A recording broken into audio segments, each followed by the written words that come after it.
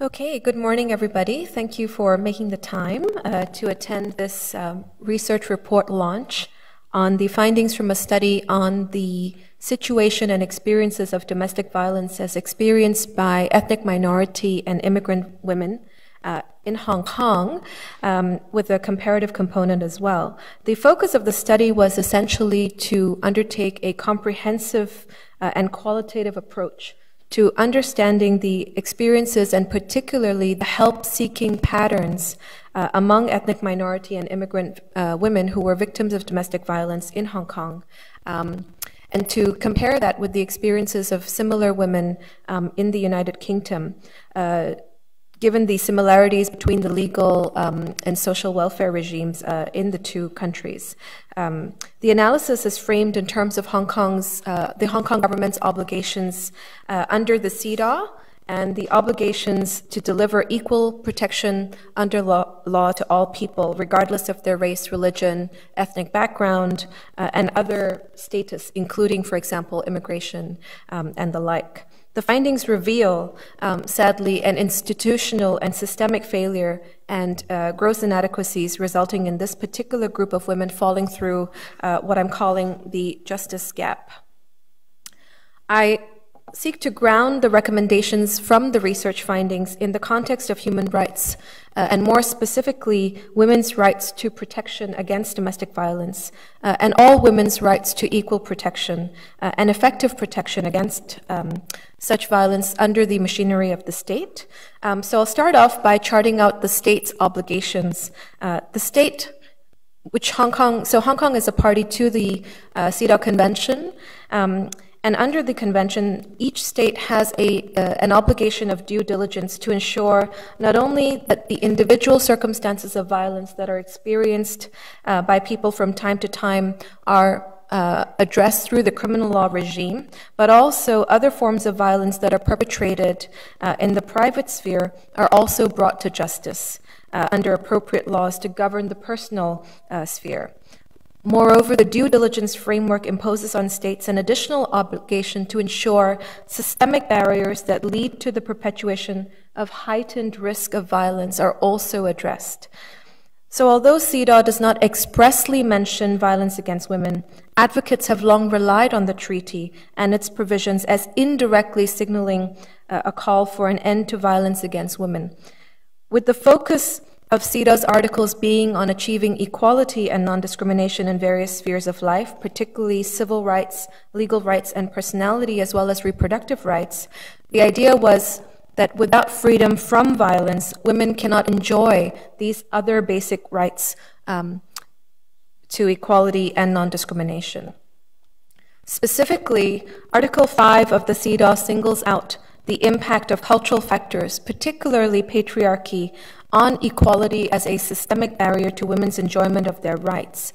Indeed, through General Recommendation 19, the CEDAW Committee has incorporated violence as a form of discrimination against women, in that it inhibits and undermines their enjoyment of their human rights.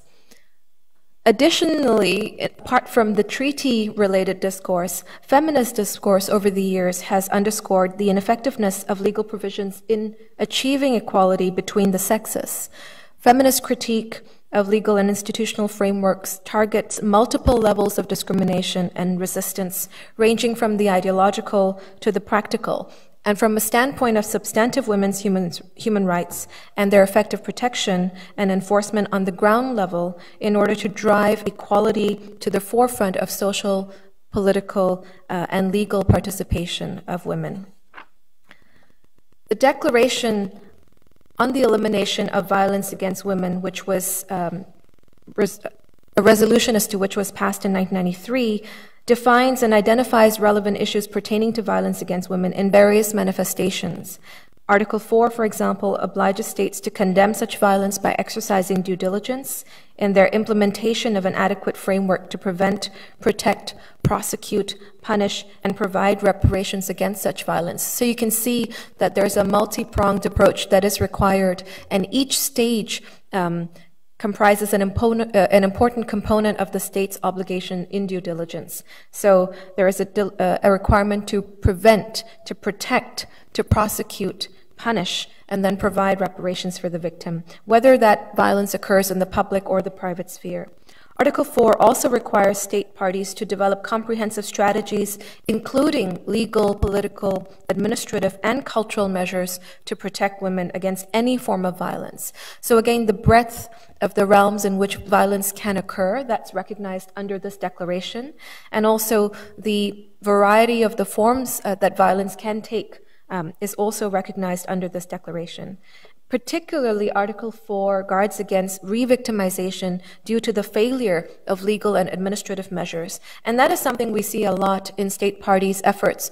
Oftentimes, governments will say that they have measures, they have civil law, they have criminal laws, and machinery in place to protect women. But the enforcement of these laws and the administrative processes and their accessibility for all women sometimes and oftentimes actually undermine the effectiveness of these existing mechanisms to redress violence for many women. So that's a general overview of the obligation to protect against violence. Specifically, within the rubric of feminist discourse, intersections theory has called into question the one-size-fits-all approach that underscores the framework of many protective measures and laws that are currently in place. The application of an intersectional analysis to victims of domestic violence promptly reveals that not all women who are victims are in a position to access existing mechanisms to protect themselves against violence. The effectiveness of frameworks and institutional capacities for protection are predominantly dependent on individual user capacities and, more specifically, their internal cultural response systems. And these cultural response systems, in terms of the way they understand violence, the way they experience violence, and how those around them react to it, these internal cultural factors drive or discourage certain courses of action. The findings will show that women of color and immigrant women and those categorized in other minority statuses tend to be most precarious and vulnerable to becoming entrenched in cycles of violence. And general laws fail to adequately protect the interests of all groups of women because violence and responses to violence are culturally constructed. The use of the dominant cultural framework, therefore, to address minority victims' needs entrenches them further into situations of violence by creating this justice gap because they have nowhere to go that suits them. Women are more independent and willing to take requisite steps to seek out protection when their sense of self-confidence and self-concept are high. These circumstances of empowerment can be tailored into the life experiences of minority women so that they have the necessary tools to better understand the system and to engage with it.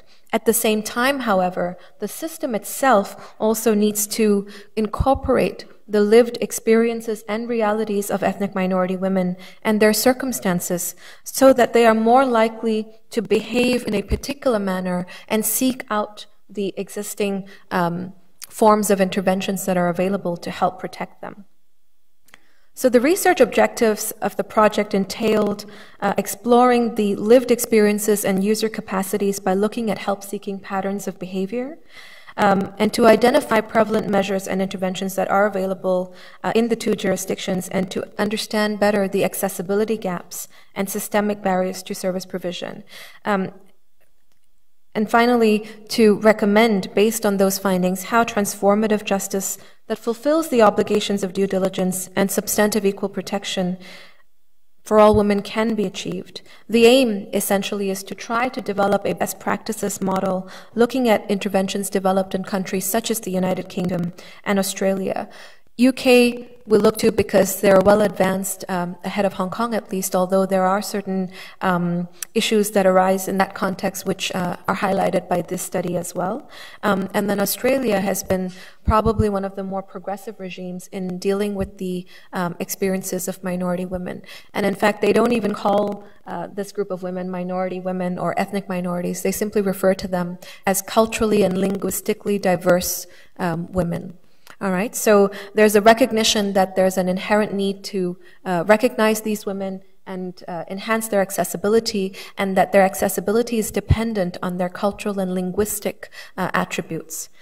Apart from user-based capacities then being impacted by cultural framing and language barriers, there's also the additional dimension to the study which sought to understand and examine closely the system itself. Who are the frontline immediate responders to violence? Social workers, police officers, service providers, healthcare professionals. Their interventions are framed in accordance with what appears to be most logical and rational to them.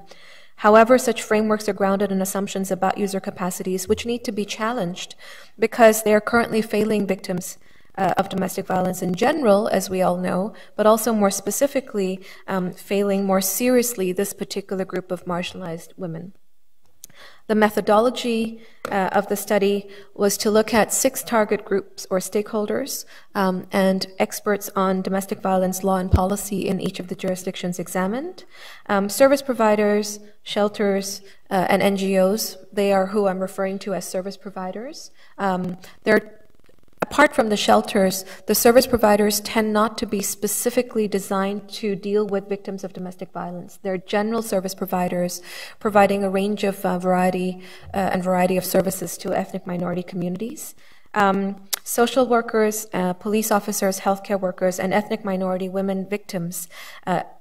In Hong Kong, these women included mainland Chinese women because, as we know, their immigration status and their distinct sort of cultural factors are worth looking into and have been studied by others. So I did include them in the study. But I did not include migrant workers. And apart from the fact that the domestic violence law does not envisage domestic workers as falling within its realm, there are also other policy related reasons why they can't fall within this dynamic of service provision. But that's not to say that their experiences do not need to be studied. In fact, they need to be very closely examined, particularly because of the contractual situation which leaves them vulnerable to and exposed to violence in that very intimate sphere. And so in some sense, they share some of the barriers and the problems we see coming out of this particular sample of women. I also included in the sampling ethnic minority and immigrant women who did not experience violence, so non-victims. And the idea was to try to compare whether there was a difference in terms of the knowledge that they had or their personal attributes or perceptions about violence and what they would do if they experienced violence. So this was to try to provide some kind of comparison, whether victimization itself leads you to think about things differently. The sample was determined largely through contacting service providers mainly and then having them put me in touch with victims who are currently accessing their services. And then they would provide live contacts with police, healthcare professionals, and others who are currently also servicing that victim group. So in a way, you could say that although the matching hasn't been done to match the victim's responses with the specific social worker who was dealing with her case, you know from this sample that they are actually in an interacting or engaged sample in that they are receiving and providing services to each other. So in that sense, their views are very relevant in terms of comparing what one group thought in terms of receiving services versus what those who were providing the services thought and felt about how they were doing. There were, unfortunately, no live contacts for the police in Hong Kong at the time that the study was being conducted. So, unfortunately, among the women interviewed, they had they were no longer in touch with their relevant police case handler, so they could not be contacted for interviews and to question for the purpose of the study. In terms of the methodology, it was a mixed method survey looking using questionnaire and the interview to contextualize the responses derived from the questionnaires.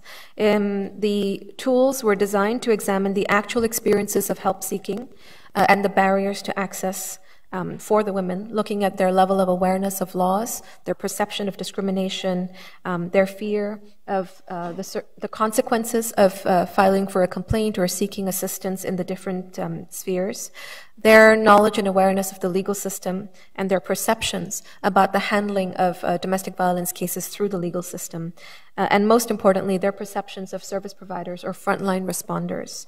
For the frontline responders, the questions were aimed at ascertaining their level of knowledge of law, policy, and the system and the process in relation to the myriad needs that domestic violence victims may have. For example, housing, access to social welfare, legal assistance, legal aid, access to children or custody-related issues. Their attitudes towards ethnic minority and immigrant victims were also examined, as well as the recommendations in terms of interventions that they thought were most popularly used or agreeable to ethnic minority women, and then the challenges that they themselves faced in the course of their work when working with this particular group. I've also conducted an extensive literature review of existing work on ethnic minority victims, responses to domestic violence, and their help-seeking behavior, as has been studied internationally. So different minority groups have been looked at in the US, in Canada, in the UK, and I've looked at that literature. And also we've got a couple of studies in Hong Kong only, but I've also incorporated the findings from those surveys into my literature review. The literature essentially shows and confirms that the effectiveness of available protections and provisions against domestic violence depends almost entirely on individual capacities of the victims themselves, and also on the institutional competence of legal and social structures and the frontline responders manning those systems. These institutions and personnel perpetuate systemic discrimination and, in fact, replicate power structures in society. These power dynamics and discrimination impact the viability and effectiveness of interventions that are designed to help victims of domestic violence. On the other hand, internal factors such as cultural and religious value frameworks and external factors such as financial dependence, language incompetence, immigration status, all of these impact victims' help-seeking behaviors and the likelihood that they would exercise certain options. In many cases, these factors combine to undermine the effectiveness of existing frameworks to provide timely intervention for redress. In Hong Kong, the studies have so far looked mostly at the Chinese culture and the impact of the Chinese cultural values on help-seeking among mainland Chinese women. Factors such as immigration, language, and rurality have not been studied in great depth. The studies have also focused largely on personal barriers, but haven't looked at their engagement with the system itself and the institutions. So service provision and the cultural and legal competence of institutions and service providers has not been examined. Insofar as ethnic minority and immigrant women are concerned, there have only been 2 studies conducted in Hong Kong, which have also focused on personal barriers and cultural value systems. So this project tried to address this research gap in Hong Kong by looking at both the interventions of the service providers, the systemic framework, and also the attitudes of the women who are seeking services under them, with the hope that when you put this together, we may develop a better understanding of any systemic level failures and the reasons for the inaccessibility, so that we can inform our approaches to designing appropriate interventions for this group of women. The findings have important implications for a range of areas of reform, but today I'll be focusing on sharing implications in relation to service provision and the need for empowering ethnic minority and immigrant women by designing culturally appropriate interventions. So as currently understood, the protective framework is underscored by assumptions about victims and their experiences of violence, as well as what we anticipate to be the logical responses to such violence. And unfortunately, our assumptions do not account for the gendered nature of violence or the impact of the intimate setting on the relevance of the legal process, for example. So a woman's decision to stay with the abuser is sometimes regarded as illogical by many, particularly the police. And we know from work that has been done internationally that there is something that is called learned helplessness, which is a condition where a victim no longer believes herself to be capable of escaping from the situation of violence. And so she decides to stay on. There are other reasons why some women stay on. For example, they think that they would be at a less grave risk of future violence if they stay as opposed to if they fled. So there are several reasons why women may stay in an abusive relationship, but these are seldom incorporated into the way in which interventions are designed or the structures that exist for women to turn to when they come to seek help. And unfortunately, their efforts, which take a great deal of courage, are undermined by frontline respondents who either think she may be lying, that if it's so serious then she would leave, or if there has been repeat violence over a long period of time then she wouldn't be staying with the abuser, and other such assumptions that underlie their responses when they seek out help. So victims, for example, will not even always characterize themselves as victims of violent behavior.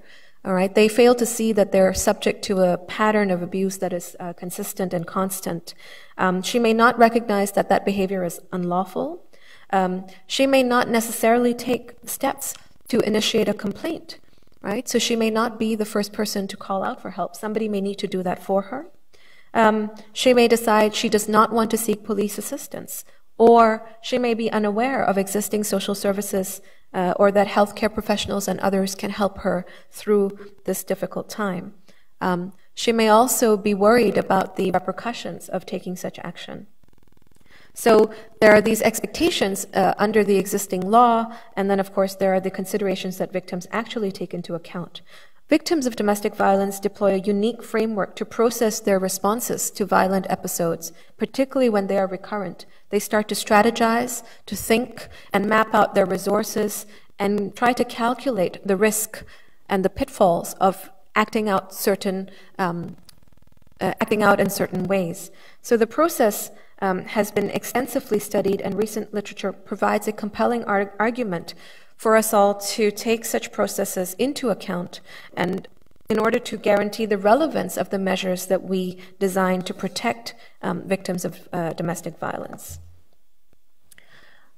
With that background then, in terms of the participants, the study worked with 100 participants from a range of the 6 target groups I identified. The numbers are not representative, as they wouldn't be because we're trying to target so many different groups. But what does emerge is a rich narrative data, both through the questionnaires and particularly through the interviews, which can be used to identify some of the emerging systemic level issues. Further, and a more comprehensive study is, of course, required, one which is quantitative and qualitative, and I'm hoping to apply for a grant to look at this further in the coming months. The structure, then, of the research findings and how they're presented are a look at first the barriers that victims have highlighted as having experienced, and then the barriers that, according to the frontline responders, who perceive ethnic minority victims as being reluctant to take certain steps. And then I'll be looking at the help-seeking behavior of victims themselves, and then the help-seeking behavior as perceived or identified by the frontline responders. And finally, I'll be examining the victim's level of satisfaction and confidence in service provision as against the capacity of frontline responders to respond to their needs. And this incorporates also a self-rating by service providers to see how they think they're doing. So first of all, you can see that in terms of awareness of legal rights, and in terms of legal rights, I looked at their awareness of anti-discrimination law, so their right to equal protection, and also their awareness of domestic violence being unlawful, and their knowledge regarding the other forms of provisions against domestic violence under the civil law rubric as well. In Hong Kong, you can see that the level of awareness of laws is extremely low, although the UK victims didn't necessarily exhibit a very high level of knowledge either. Most of the victims seemed to know that domestic violence was wrong or problematic, but they were crippled by other barriers or fears if they spoke out. The issue is multi-layered, and it's not just about awareness of rights. And so, as I said, immigration status also complicates the picture, and I'll talk a little bit more about this in a while. You can see from the quotation, for example, that even when women have acted in self-defense, a woman in the UK, for example, said she didn't want to call the police because she didn't know she had the right to defend herself and was worried that she would be guilty of violence in the circumstances, given that she had just retaliated. Similarly, in Hong Kong, a victim complained that she was worried that self-defense attempts could lead to an arrest by the police because, they would both have competing stories of he did this and I did that. One ethnic minority woman lamented that when the police came, they didn't even speak to her. So they turned up at the front door, rang the bell, and the father-in-law opened the door. And because the father-in-law could speak Cantonese, the policeman just talked to him and asked, well, what happened? And so the father-in-law had this long conversation with the police, and at no point did the police seek to verify the version of events that had been given to the police by the father-in-law, even though the victim was the one who called. And she was simply told to pack her belongings and she would be taken to a safe place. She packed her things, and she had a young baby of about, at the time, 8 months old, and she proceeded to carry the baby. And the policeman said, don't take your baby with you. We don't have space for the baby today. We'll come back tomorrow and collect your baby as well. She went along with the policeman, not knowing what had been discussed. And as you'll learn from her example later, it's been 2 years and she's never seen her baby since because the parents, the in-laws and the husband have denied her access to the baby. Fear is also something that dominates their minds. When they think about rights, even though they know they have them, they don't feel they're able to exercise them. In terms of perceptions about the law and authority, you can see that, so the V represents victims and the C represents community members from ethnic minority and immigrant backgrounds, but not victims, okay?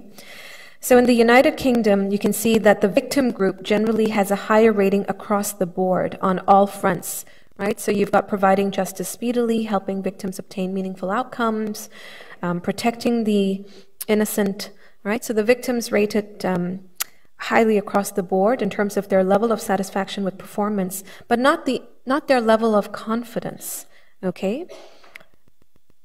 Inaccessibility of the system seems to be the biggest obstacle in the UK, both for victims and non-victim women.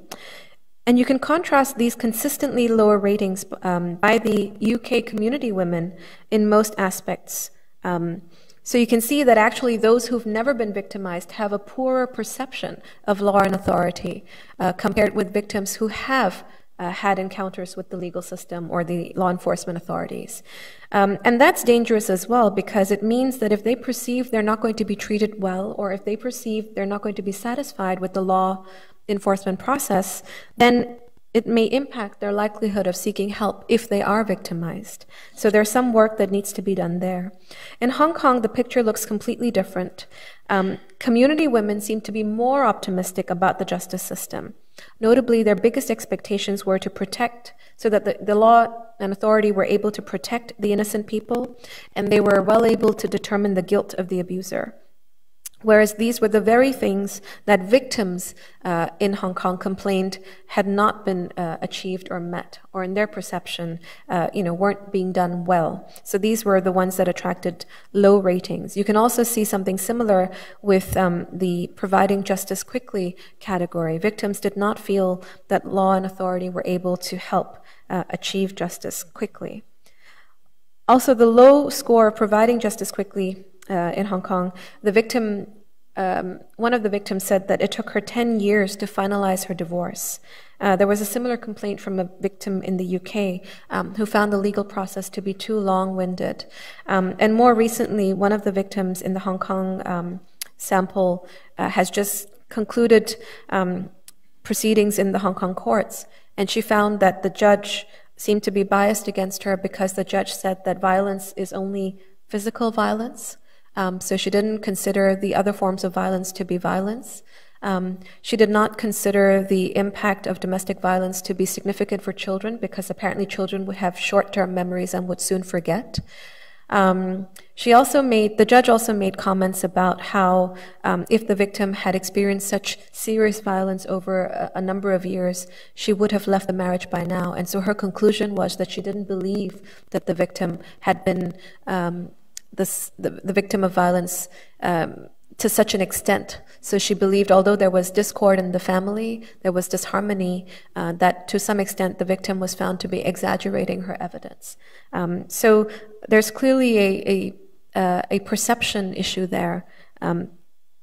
Victims may be more optimistic in Hong Kong, particularly in terms of the mainland Chinese community women, but the score is still not particularly high. So here the point is that mainland women may rate Hong Kong system better, at least comparative to the form of justice they may expect on the mainland. So they may have a romanticized impression of the rule of law compared to what they see at home. But for ethnic minority women, the considerations may be different, and they may perceive systemic barriers and so not necessarily rate the system as highly. In the UK, again, if you look at satisfaction with police performance, you can see that the victim group generally has a higher rating across the board.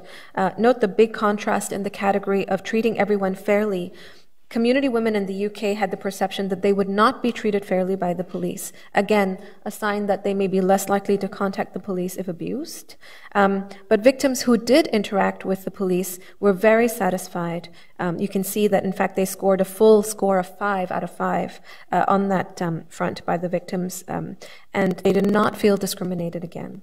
In Hong Kong, the picture is also similar, but the differences seem to be smaller. So again, those who contacted the police rated 3 out of 5 as treating everyone fairly, okay, compared with the community victim who had less confidence that the police were capable of doing so.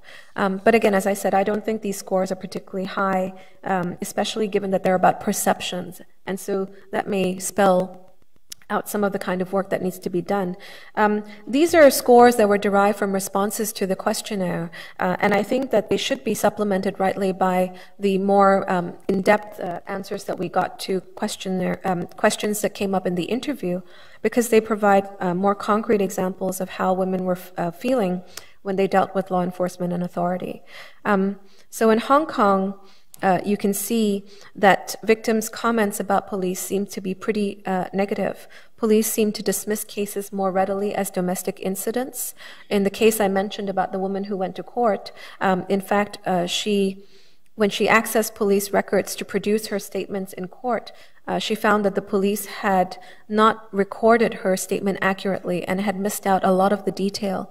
And when I asked her, had the police given her her statement to review, she said the police had never let her review her own statement in order to supplement or add anything, which, as we know, is standard practice and ought to be done so that we can ensure accuracy and that the statement is duly that of the witness concerned.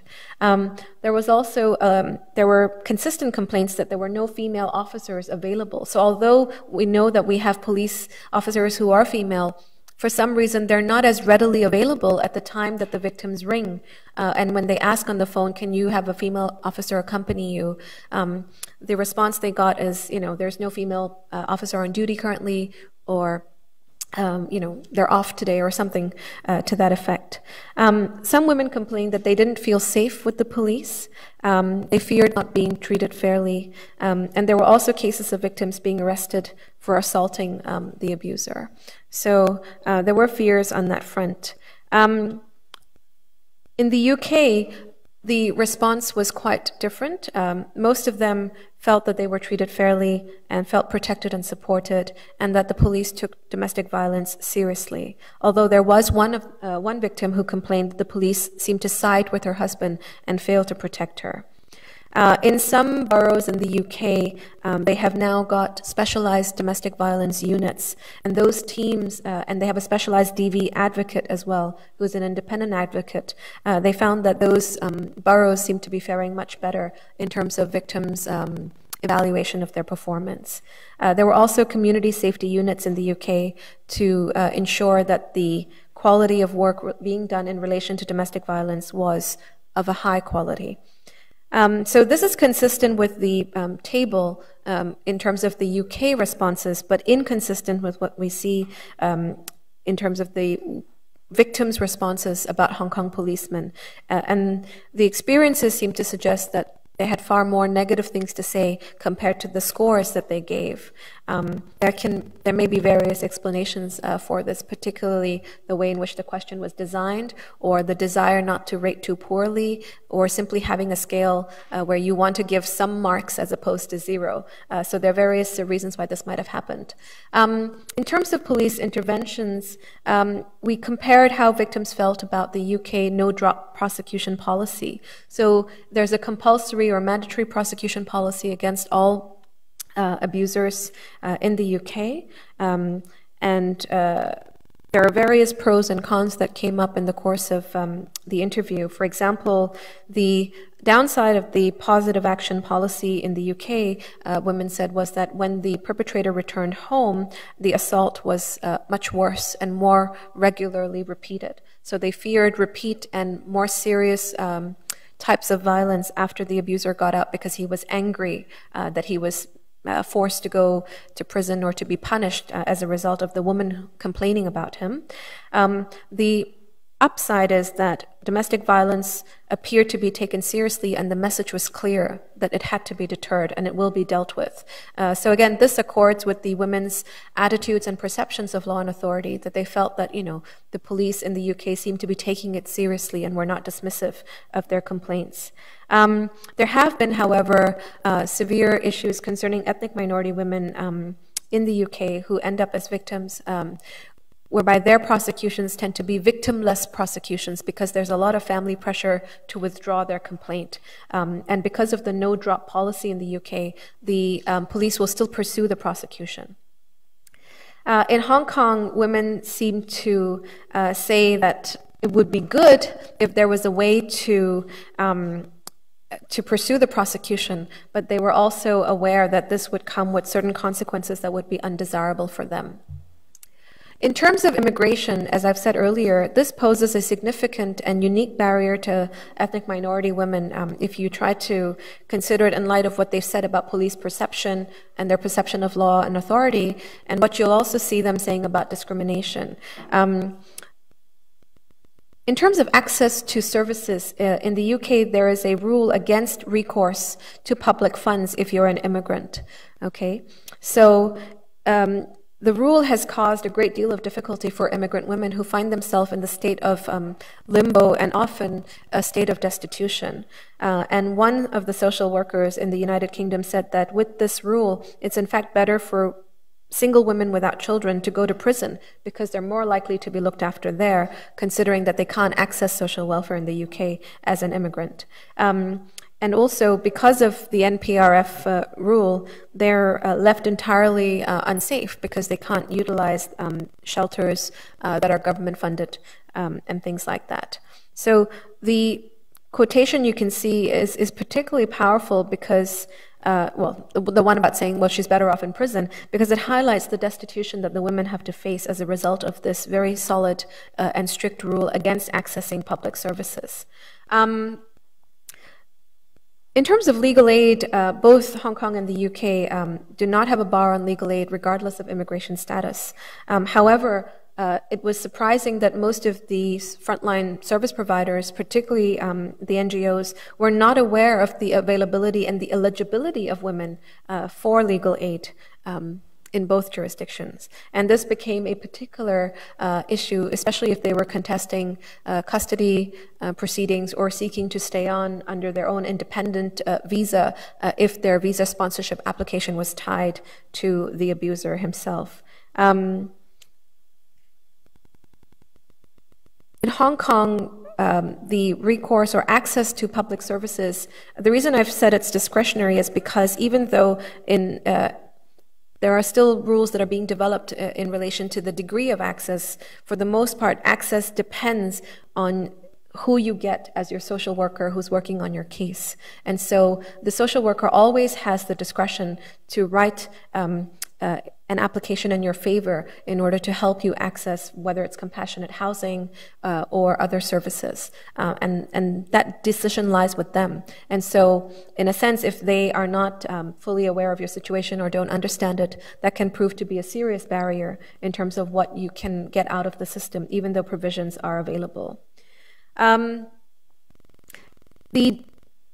The The other consideration that is important in the context of immigration is the rule regarding the visa status of the women. So as I said earlier, the sponsorship situation becomes complicated where the husband is the sponsor of the woman in the country.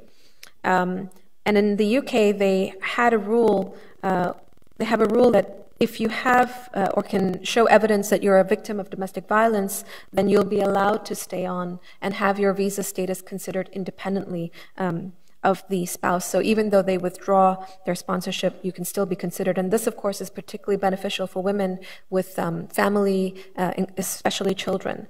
However, the rule has been criticized because it's only limited to spousal visas, not other forms of visas. And the women must sign a waiver not to appeal the decision that is made in relation to their visa status.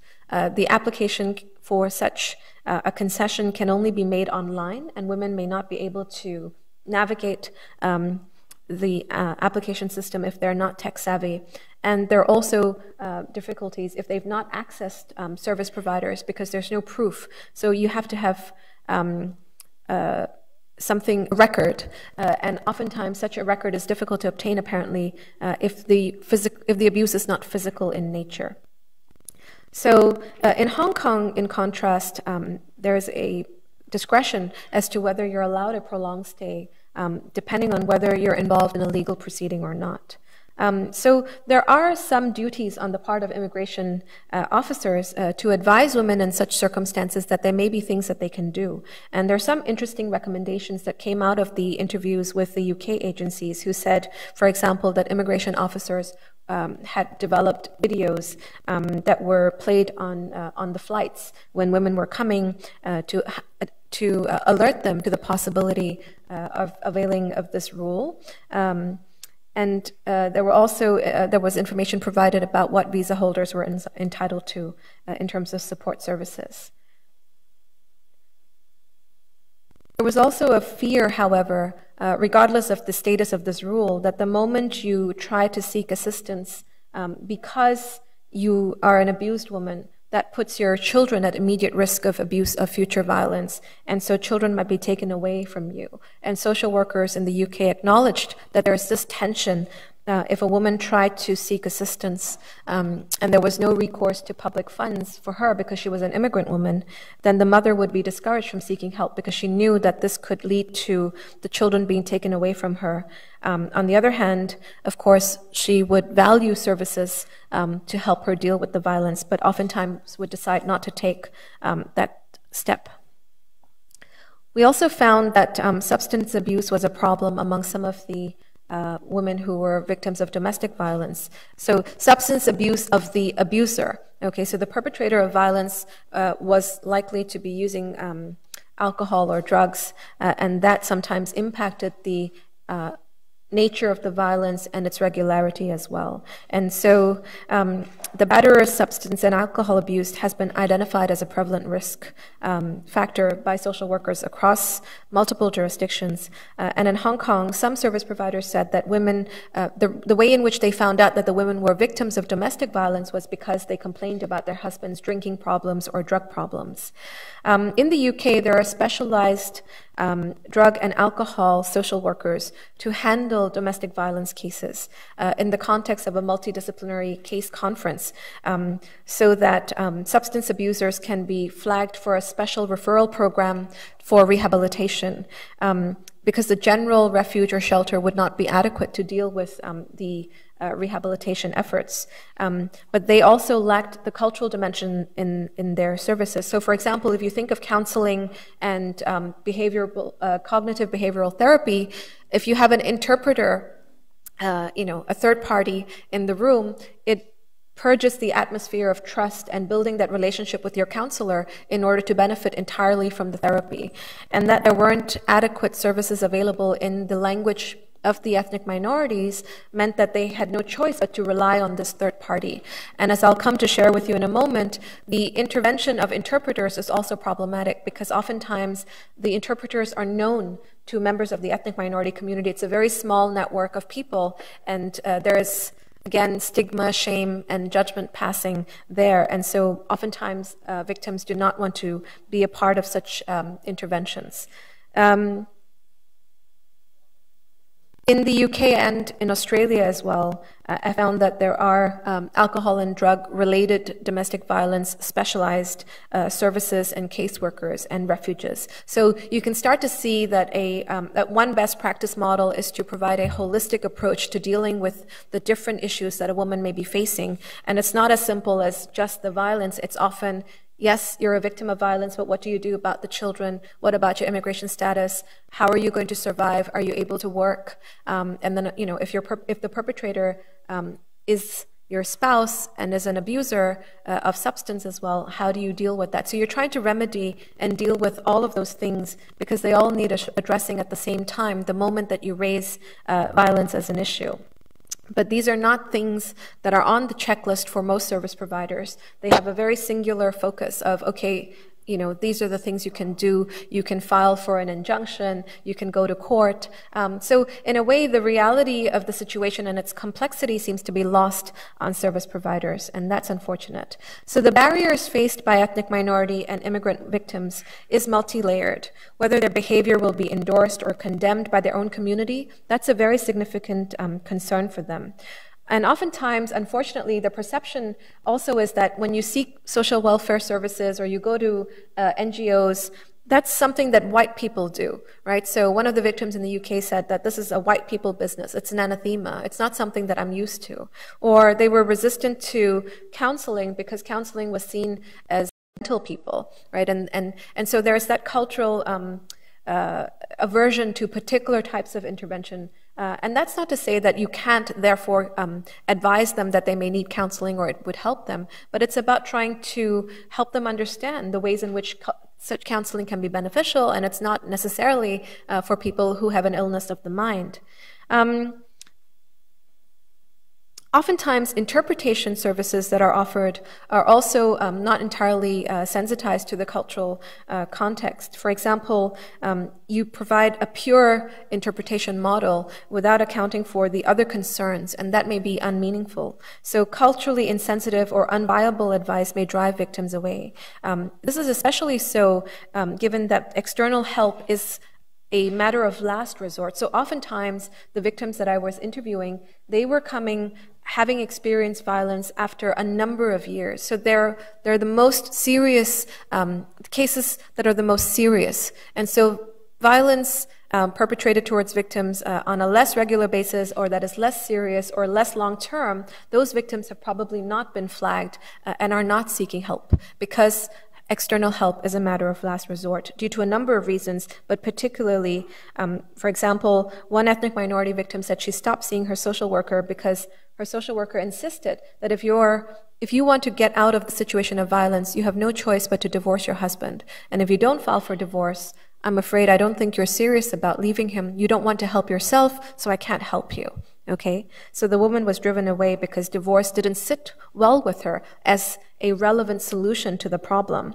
There was also a feeling among women that the organizations didn't understand their concerns and situation, and so they were trying to offer help, but the help didn't address their circumstantial needs. Many social workers also complained that they found ethnic minorities less likely to show up for follow-up meetings, and they were frustrated. So you spend a lot of time doing a case history and trying to understand the woman's problem, and then she doesn't show up for the next 2 or 3 appointments, and then 6 months down the line, she's back because there's been a serious episode of violence. And the problem is that the perception among social workers and service providers is that this is a waste of our investment and resources, so it's better if they go somewhere else because clearly they're not happy with us. But one difficulty was, the social workers not asking the question as to, well, why are these women preferring to suffer in silence? Or why have they disappeared? Is something wrong? Should I call them and try to find out? So there was no effort to understand perhaps there was a mismatch or a misunderstanding or a different kind of unsuitability there, and whether they could do something to help them rather than leave them in their own plight. So this attitude also led to statements or words being used which suggested, again, a very negative perception among social workers and service providers toward ethnic minority and immigrant women. They often called them ungrateful and such behavior as being irresponsible, and therefore they were undeserving of assistance. So these attitudes obviously have no place in the service realm and would create difficulties, especially if women as a group, or particular women as a group, are perceived to be undeserving of help despite their situation. So you can start to see that I've mapped out a series of barriers that are perceived by women victims of domestic violence in these contexts. And particularly, of course, there's the cultural dimension, which I mentioned at the outset, relating to feelings of shame or the entitlement of the husband to beat you. So the cultural expectation that you will tolerate because that's what a good wife does. Also the cultural burden that you will not complain to people outside your family because that is unbecoming of a good wife. And of course, all of the social stigma that attaches to being, part of a family that is violent. And then, if your husband ends up in trouble with the law, well, you're the one who sent your husband to jail, and you're the only one to blame for the destitution of your family or the breakup of your family. And so there's a great deal of burdens that lie on the shoulder of women who are grappling with violence. So you can see that there's the concerns with law enforcement and authority, their uncertainty about their immigration status, their uncertainty about their rights, and what their entitlements are, and then the attitudes and perceptions of other people around them, including social workers, service providers, healthcare professionals, policemen, but also they feel answerable to their own community, which will be a very tight network usually when they're living in a foreign country away from home. The quotation, again, it's very telling. Oftentimes they speak in terms that are really dramatic, because that's what it means for them. So it's like a disgrace for my family. I will be thrown out. Nobody will speak to me. I'll be ostracized forever. Okay? In terms of frontline responders then, their views were that the obstacles that women faced in terms of accessing services was a lack of confidence in or fear of law enforcement agencies. But you can also see from the rating that they've clearly underestimated this particular barrier. In UK, language is highlighted as compared to Hong Kong and Australia because language doesn't seem to pose as much of a problem in the UK. And it was consistently reported in interviews and the questionnaires of the agencies and service users that language is still a problem, even though they have a strong network of interpreters available on call 24/7, and it's quite a fluid system, but they still flagged it as something that could still be further improved. On their own, you can see that each of these factors, as standalone factors, are significant barriers. But if you consider them together, in that any one victim woman could be facing a number of these as barriers, then the compound effect and the severity and risk to the woman then is particularly phenomenal and significant.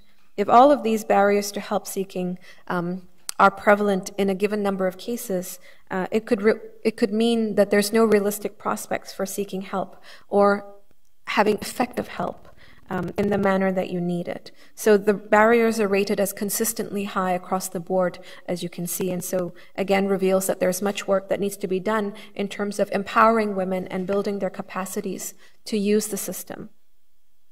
Many of the victims shared that their experiences, when they experienced violence, they would be more likely to talk to friends and family because they were from a similar background, and thus they could understand their needs and concerns more effectively.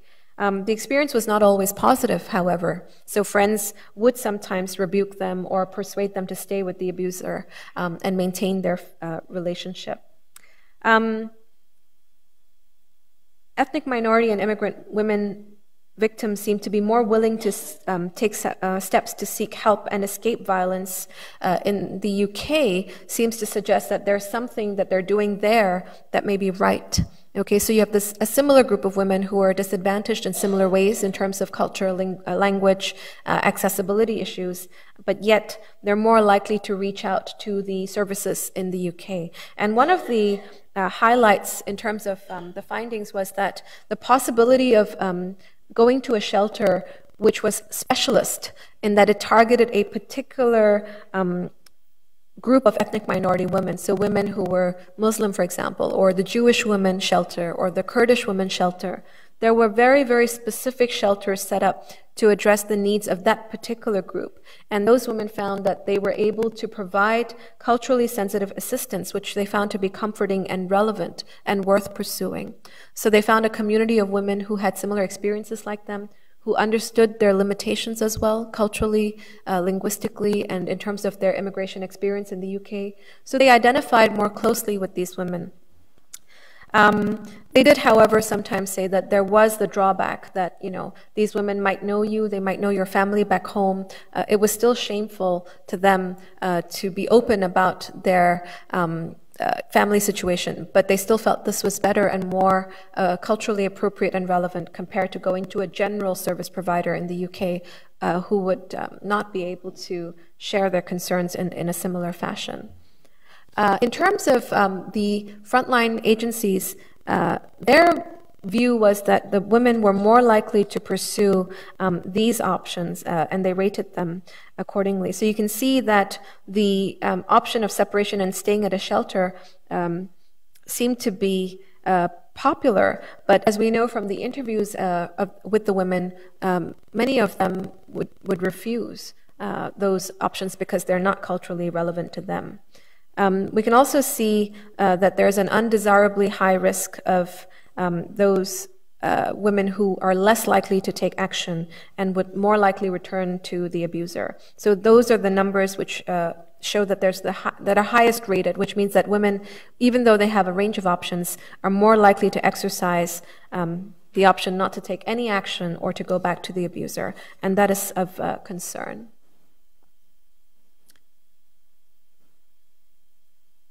So those are just the numbers in terms of likelihood of seeking legal protection, police assistance, and filing for separation or divorce. As I said, these are the perceptions of service providers as to the options that are pursued, but they're not likely to be entirely accurate because, well, if you go by the self-reporting of the women concerned. Also interesting is you can see that religious mediation is not a particularly popular option. Only one of the women in each of the groups suggested that this is what they would do. Medical attention is also another category that seems to be worrying and problematic because women seem to be less likely to seek medical attention. In Hong Kong, none of the ethnic minority women who I interviewed went to the hospital for their injuries. Ethnic minority and immigrant women in the UK seem to be more likely to seek different types of assistance compared to similarly situated women in Hong Kong. And this could be explained by a greater level of awareness in terms of service availability and the UK agency's exclusive focus on particular women from particular backgrounds and providing culturally and religiously appropriate services and options. In general, victims reported feeling more at ease relating their experiences to friends and family, although there was this awkwardness. In terms of fears of consequences in relation to help seeking, the women expressed grave concern about their own conceptions about what it means to be a loyal and good wife, and that a failed marriage was a measurement of their success in life. So they self-defined completely based on how their marriage looked. And this is what posed the biggest barrier to them in terms of going out to get help, because it would mean acknowledging and admitting that they had failed. And so it may be worth thinking about what are the other factors in their life that signal success, right? Have they got education or prospects for becoming an entrepreneur or working? And so could these be other ways of helping them define their successes in life? Many victims also expressed that they believe they would face deportation. separation from their children for good. And they were also financially dependent on their spouses because none of the women interviewed had full-time employment, and only one of the women interviewed worked part-time. So you can see, again, they're mostly entirely dependent on their spouses. And that meant if they complained to the police and the husband lost his job or went to prison or faced any other difficulties at work, then she would be the reason for her family's povertization. So the fact that the husband's often the sole breadwinner also results in complications and the choices that the women make. And then, of course, I've already alluded to the unsuitability of divorce and separation because they are instigators of social isolation in the community and seriously impact family ties and friendships. And also, in some cases, women thought that they impact women's children's future prospects of marriageability because if they came from broken homes, then they would have a tough time settling down in their community. There is also stigma associated with the failure or the lack of resilience of these women because they turn to outside help. So this makes this group of women particularly less likely to reach out for help. So then how are the institutions doing in terms of providing competent and relevant interventions? So some service providers in the UK I looked at provided specialist services, as I said, and then we also interviewed a number of generalist service providers. There were also groups that acknowledged that recently there had been a widening or larger number of ethnic minority and immigrant women seeking out help at their agencies, but despite this, only 5 service providers in the UK and only 2 in Hong Kong said they expanded their services to cater to this surge in women seeking help from them in relation to domestic violence. In terms of legal capacity of law and relevant provisions, Hong Kong service providers seem to be less aware compared to their UK counterparts across most fronts, except in relation to their knowledge of DV-specific laws. But even there, I mean, this grouping includes the knowledge of healthcare professionals, police, and service providers. And I just want to take a moment to single out service providers because you can see that their level of knowledge is significantly low, particularly insofar as anti-discrimination law is concerned, and even domestic violence-related legislation. The law relating to criminal offenses, such as offenses against the person and assault, are dangerously low. Only 12.5% had knowledge of those laws. So there's clearly a need to raise awareness and equip them with a more skilled workforce so that they're able to effectively advise women, because a lack of knowledge has critical implications for frontline staff's ability to effectively assess and advise women of their options. And that's very poor, especially if you're considering taking a rights-based approach to determining their options. So how do you assess options and their effectiveness if you don't know the full range of options? So devising appropriate safety plans and guiding and counseling women through this difficult process at a sensitive time is key, but you can't do that with half-baked knowledge. Okay. In terms of networking, the community of professionals involved with servicing domestic violence victims seem to not work together as often as they should on the whole, although in the UK they were more likely to have a network of collaboration for ethnic minority and immigration cases. In Australia also it's a significant practice. So vast majority of the service provision respondents agreed that having a multi-agency response network had a direct bearing on the quality of their domestic violence services. So in the UK there's actually a formalized program, as there is in Australia, where there will be multidisciplinary conferences among each of the professionals handling a particular case. They will sit in a room and talk about a particular victim's case as a whole. So what's happening on the legal front? What's happening in terms of healthcare and counseling? How are the children doing? What's happening with their education? Does the woman have financial support? Does she need retraining skills? All of that is considered on a case-by-case basis.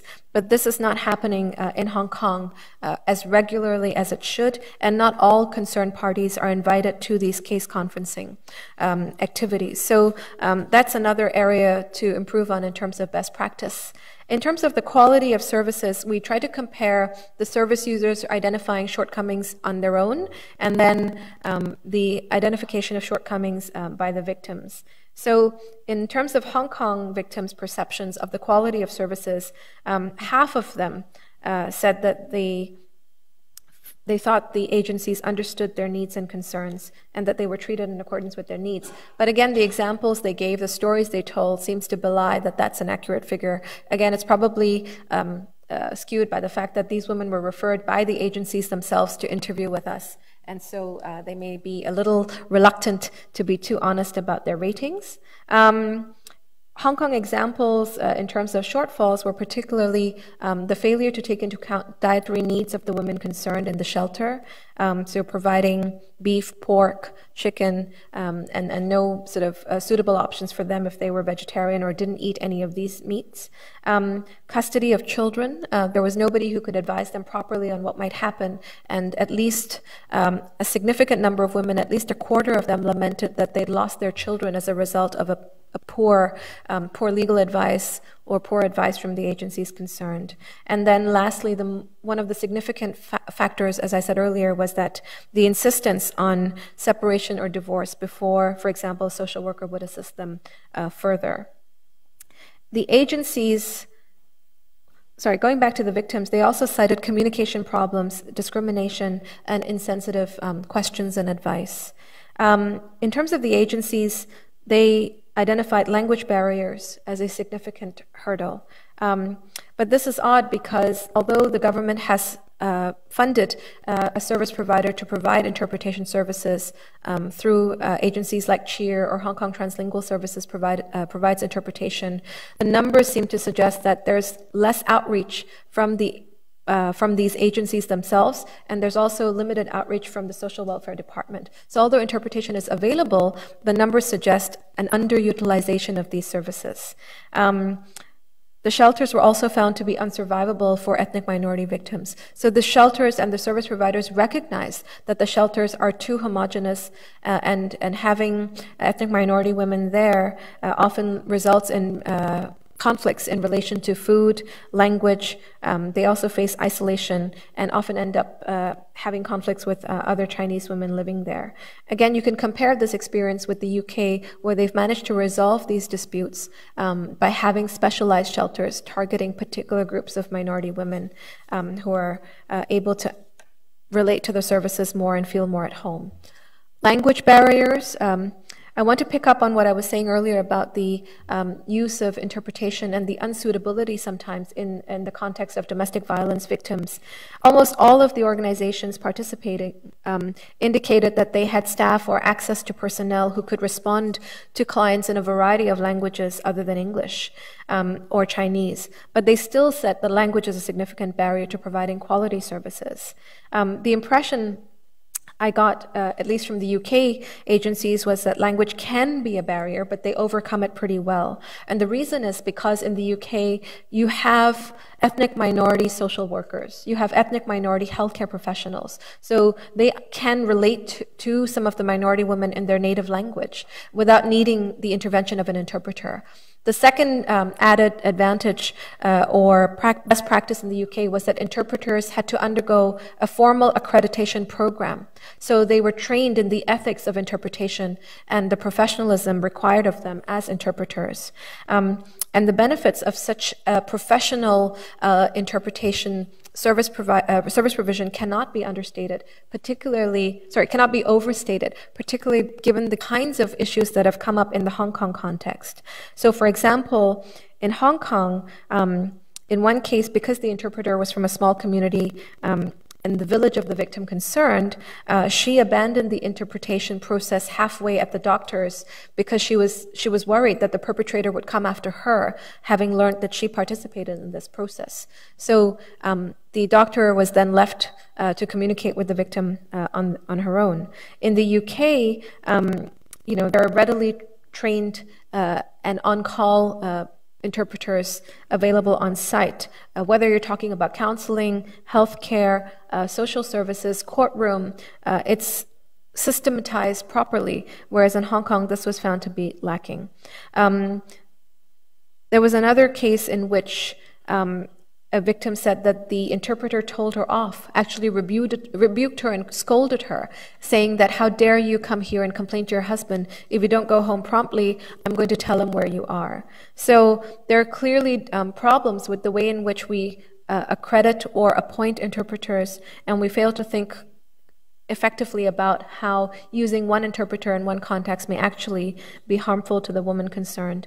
And we also need to broaden our talent pool. So for example, the fact that in Hong Kong we only had our first social worker ever from an ethnic minority background qualified just last year is shocking. That there's only one ethnic minority social worker in practice in Hong Kong registered. So these are areas that need significant improvement. On discrimination, the social workers' responses and the service providers as well, thought that ethnic minority women were not entitled to the same level of service as local people. And this was a perception that a significant number of Hong Kong social workers had, which is worrying. Social workers are often regarded as the gatekeepers of the public purse, and it's also reported in some of the Hong Kong literature that social workers branded mainland wives, for example, as gold diggers, and they often blame victims for their own plight when their husbands, who are much older than them, oftentimes, that they put themselves in this position and so they should deal with it themselves. So there is some level of judgmentalism which feeds this belief that the women deserve what they're getting. And unfortunately, this kind of an attitude has also creeped into the perceptions towards ethnic minorities, because social workers lack an understanding of their cultural context and blame the women for believing in or having values that are old-fashioned, or the values are the reason why they face these problems, and if they would agree to divorce, then they could get rid of it, so why don't they do it? Similarly, for women who are religious, particularly Muslim women, the perception is, well, if you're going to belong to such a conservative religion, then you have no options whatsoever. No matter what I suggest, you're going to be stuck in this, so I can't really help you.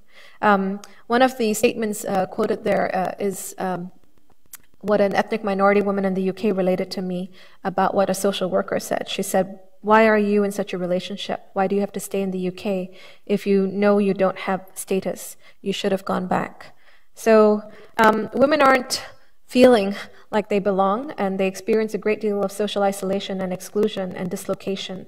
And they're often told to go back to their home countries. And they're very aware of this, and oftentimes they don't want to face this, and so they don't want to seek help. In terms of discrimination, the number of women who said that they felt that women of their background were discriminated against on ethnic, religious, or racial grounds, again, is very few. So it's a question of whether women recognize discrimination when they see it, or whether they think that it's so normal that they've internalized it and aren't able to pick up on it. But again, the experiences and what they're telling us seem to suggest that discrimination is also quite rife. Cultural competence. Although frontline responders are aware that ethnic minorities have different needs in terms of domestic violence services, not all frontline workers, especially those in Hong Kong, consider themselves to be culturally competent and adequately equipped to handle all of the needs that these women seem to have. So you can see that their self-rating is fairly poor compared to the UK, and all of these scores are out of 5. So again, I mean, it's either average or just slightly above average. In terms of the UK, the healthcare professionals and police rated themselves the highest out of all frontline service providers, scoring 4.2 and 4 out of 5 respectively, whereas service providers and social workers rated them slightly lower at 3.9 and 3.5 respectively. So again, they also recognize or feel that there's still much work to be done. In Hong Kong, the self-rated scores are considerably lower at 2.8 and 2.5 in terms of cultural competence. And of course, this feeds women's expectations of what they think they can get from these service providers, including their level of trust, the quality of services, and their bad experiences will affect future help-seeking behavior and may explain actually the high level of attrition that is complained of by the service sector among this particular group of victims. So agencies, in terms of their level of cultural competence, that can be explained by the training and the institutionalization of the training. So only half the agencies surveyed received ongoing training. They complained of a lack of opportunity, funding, or a lack of a proper trainer and lack of time. And some of them complained that they had a lack of incentive. So social workers said, for example, that it didn't matter even if you had cultural sensitivity training because they don't accept those values. They reject those values as appropriate values to live by. And so they felt that they were at a dead end and that these exercises of forced training were just an exercise in ticking the box. So there's something that needs to be done in terms of incentivizing staff to recognize the importance of the ingrained prejudice and how it doesn't sit well with providing culturally appropriate services. There are also, of course, then best practice models that we've seen in the UK and Australia where third-tier organizations provide sensitivity training. So it's not done in-house, it's done by an independent agency. UK and Australia policy research, training capacity, and capacity building and service development are the focus of such third-tier organizations. And this is something that's grossly lacking in Hong Kong. In fact, for the agencies that said that they had trained, I'd asked them to share their materials, and I found that some of the material itself was culturally insensitive and inappropriate, and also harbored certain stereotypes that were problematic. So there's a need for an institutionalization of cultural competence through through education at the degree level, and then for mandatory training pre-service, and then in-service regular training as well. Sometimes service providers drew on the personal networks of ethnic minority women to fill in gaps relating to interpretation and other sort of explanations they wanted to convey to the woman to persuade her to take certain actions. So they would ask the women to bring their family members or their children to help interpret. And again, this is highly problematic because it could impact the safety of the women, and also it results in backlash from the community. There may be unprofessional interpretation, advice. It would also facilitate the spread of gossip, which is something that the women complained they were worried about. And of course, there's a risk of escalated violence if the matter gets back to the perpetrator concerned. So many victims do not think that this is appropriate. And their wishes should be respected. There were ways, however, in which communities could be effectively leveraged. So in the UK, for example, the Gurdwara, the Sikh temple network, tried to understand the situation and support the victim by providing childcare services and education and to help the woman get back on her feet. But you contrast that with the Hong Kong situation where there's such a tight-knit community of Sikhs because it's quite a small population that one of the victims concerned was thrown out of the temple and asked not to come back. And this was when she went there at 2 a.m. with her baby on a cold winter night in Hong Kong. So work needs to be done with religious leaders as well to advise them that victims may be coming to them for help, and they can be a tremendous source of support and a resource, but perhaps there's some peer counseling and training that is required there so that there's a gradual trickle-down effect to the community as a whole. So you can go from victim blaming to more supportive measures by drawing on the community network, but you can't do it prematurely, otherwise there are great risks associated with that.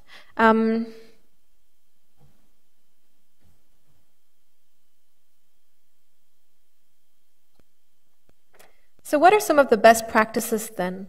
In Australia, you see a case management system which encourages a one-stop shop service. There's also the no wrong door policy. So in effect, all organizations are knowledgeable and equipped with information about what do you do when you have a victim of domestic violence at your door. So it's not to say, well, we don't provide these services, or we are not a shelter. It's to say, oh, I see what you mean. These are the things you can do, and this is how we can help. And then you develop a case referral method, and you work closely with other agencies in order to ensure that the transitioning is smooth and the victim is well taken care of. And so you prevent the drop-off that we see, or the high rates of attrition. So you need a regular and effective and concrete set of practices to build your one-stop shop. So agencies can work together and collaborate and have a multicultural liaison network, which includes the public health professionals, child support services, counselors, police officers, so that there can be risk assessment and an impact assessment of domestic violence on the situation of that woman concerned. So you look at her culturally and linguistically diverse needs.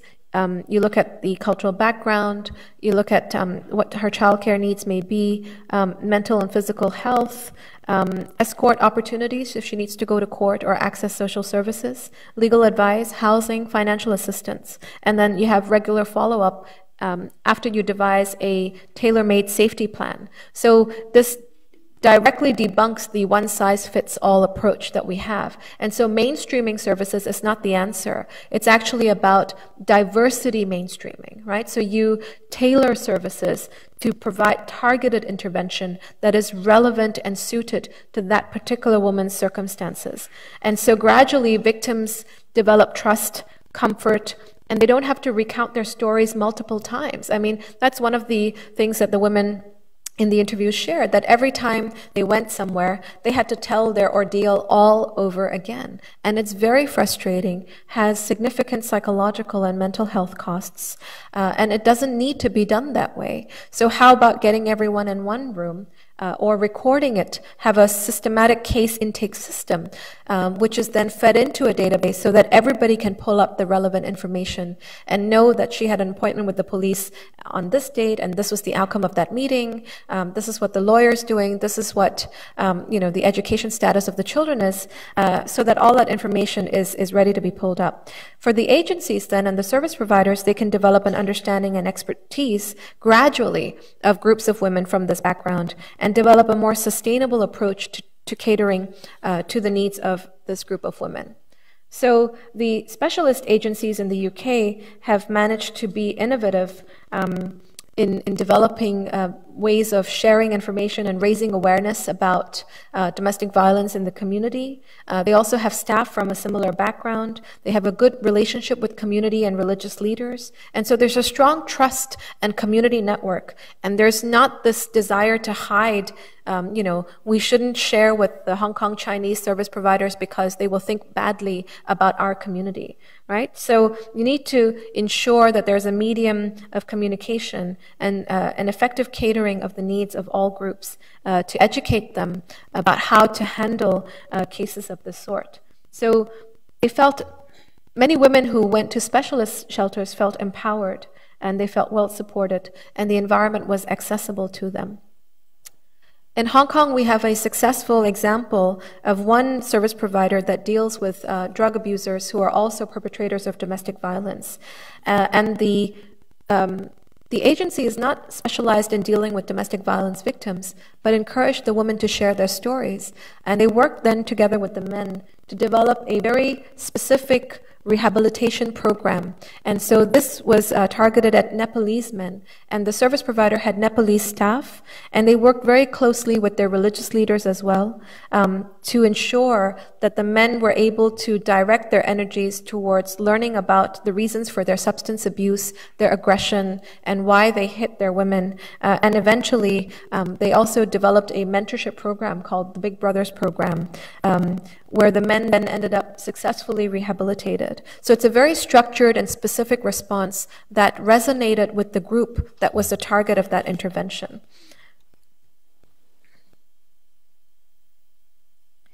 Generalist service providers often lament that they found it difficult to change ethnic minority victims' mindsets.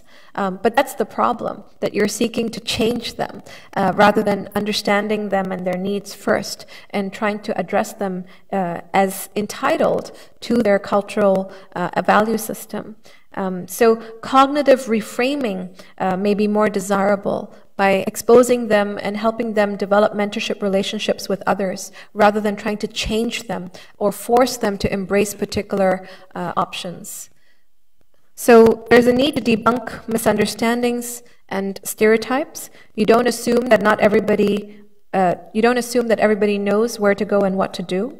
You need to explain procedures and ensure the competence of the people you're referring them to before you refer them to those service providers. You also should be sensitive to cultural stigma and pressure, not assume that certain actions are standard or basic or a must if they want to be helped. You don't vilify and accuse the women of being responsible for their own situation. You don't accuse or vilify women for being part of a culture that is old-fashioned. But you try to empower them and inform them and explain to them why domestic violence could be a problem in the longer term if action is not taken. So one of the things that was particularly interesting to me was Australian service providers often talked about ethnic minority or called women, as they call them. They talked about them not being resistant or reluctant, but talked about them being not ready. She's not ready to separate yet. She's not ready for this particular option. And that language itself was very refreshing because it showed that they understood, right? And that's the first step towards devising empowering interventions for the women. So resource allocation is another big issue, and I'm not going to delve into it in great depth, but clearly programs for violence against women are under-budgeted, they're not targeted, they're not specific. There's a general fund that is just allocated, and then service providers can allocate how much ever of that chunk of money to domestic violence services. In Hong Kong, it's a particular problem because actually agencies are competing with each other, and they're all providing similar services, which means that they can all only do very little for each group of women that goes to them. And there's a need to centralize the funds so that they all are used to devise a comprehensive system to treat this issue more effectively. This piecemeal approach undermines the very calling of many of the people who are trying to do something here effectively, but simply don't have the resources to do so. You can man an entire enterprise and have a systemic and institutionalized process to provide assistance for domestic violence victims if you don't spread the resources out in the manner that the Hong Kong system forces the agencies to. It's also important to recognize that there are intergroup differences. There's different levels of cultural acceptance towards the use of violence and help-seeking behaviors. So not everybody is against, divorce or separation. There are lots of variations, and we should explore those and understand those. There's also differences within groups themselves in terms of level of education, dependency, their social connection, and financial resources and independence. And there are also numerous options. So there's different service needs, and it should always be the woman's choice. And our job is to ensure that they have options open to them, right? So ethnic minority groups are also not homogeneous. They come from various backgrounds and have different needs. So one thing I found is the more educated and financially independent ethnic minority victims of violence in Hong Kong, they did not want specialized shelters. The same goes for the women in the UK and Australia. They wanted to go to the general service providers because their value systems were different. They were second or third generation in Australia and the UK. They understood the local culture and they wanted to be treated in that manner. And, religious values, cultural values, they had distanced themselves from those frameworks for some time now. So again, it comes down to variety and choice and realizing not one system may suit all ethnic minority women, that among us also we have different desires for intervention. So general laws tend to fail to adequately protect the interests of all groups of women because violence, and as I've said, responses to it are culturally constructed. The combination of circumstances that are created and reinforced by the justice and the service provision system further exacerbates the impact of the violence they suffer and often incapacitates them rather than empowers them to take necessary action to protect themselves. If we're serious about substantive equal protection against violence against women for all groups, then states need to structure and implement measures to take into account the individual capacities and needs of specific user groups.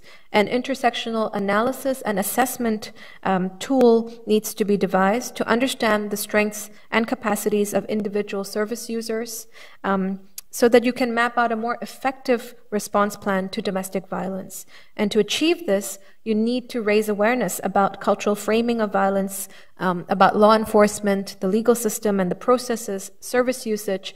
We need data that is disaggregated. How many people from a particular background are calling the police? How many people who experience violence are not calling the police? How many people who visit health clinics are spotted and screened as victims of violence? Right?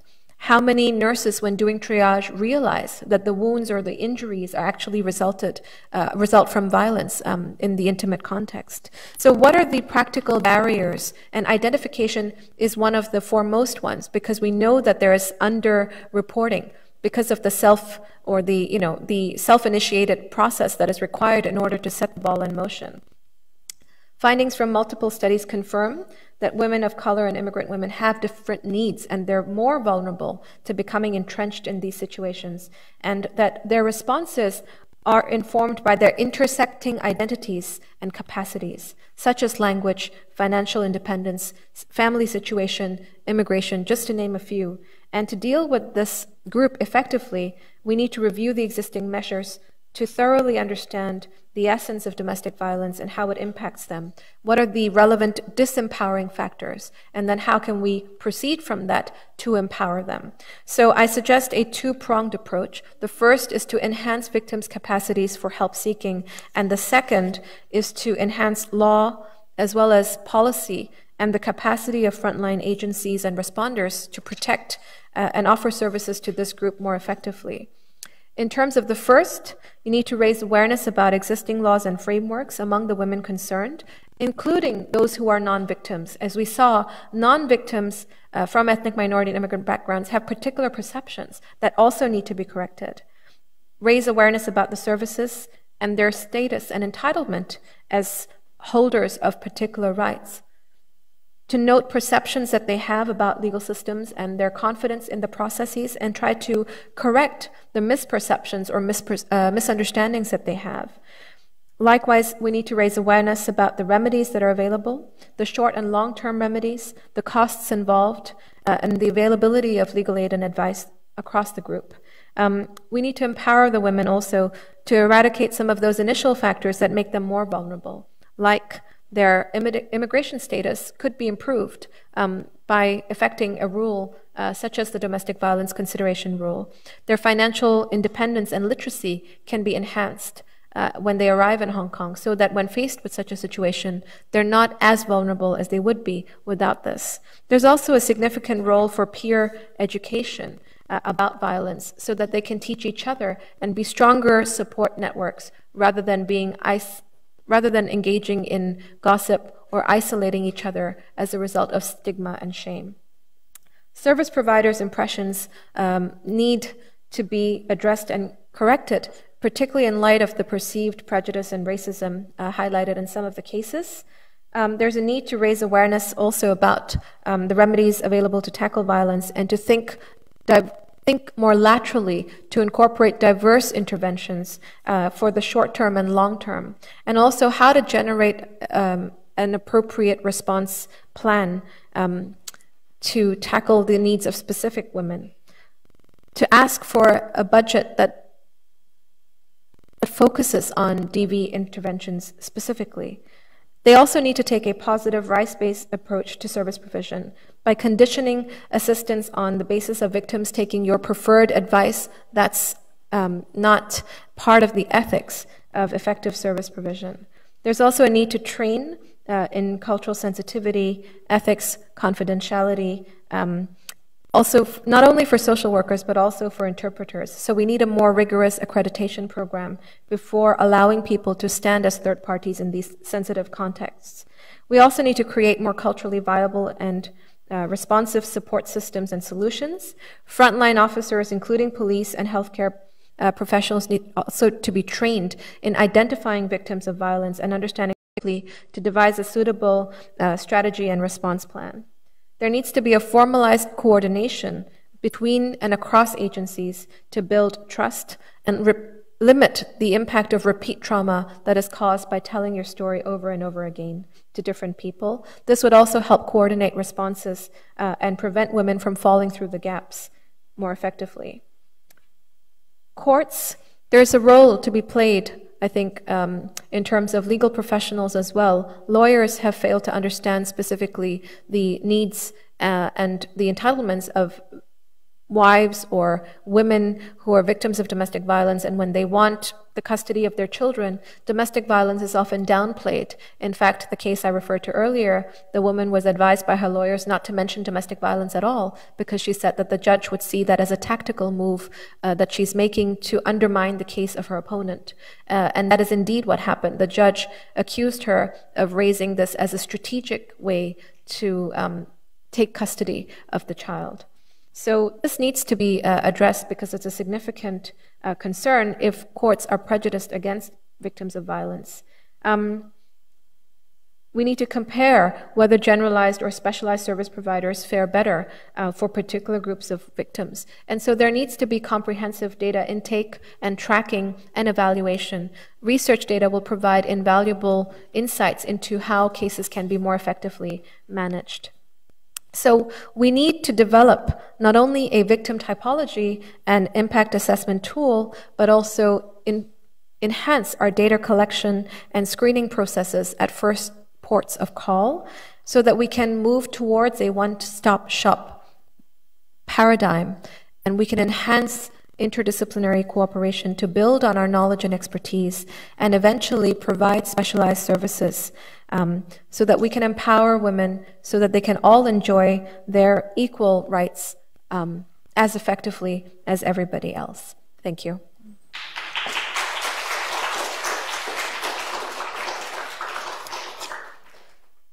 We've got time for questions, and I'm happy to take them if you have any.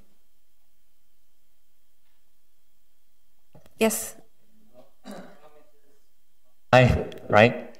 Hello. I have a question. As we all know, there are more and more refugees around the world recently. And in Hong Kong, there are about 10,000 refugees also. So, or more accurately, they are asylum seekers or protection claimants. So what can they do, especially for women and children, if they encounter domestic violence under the existing system in Hong Kong or UK?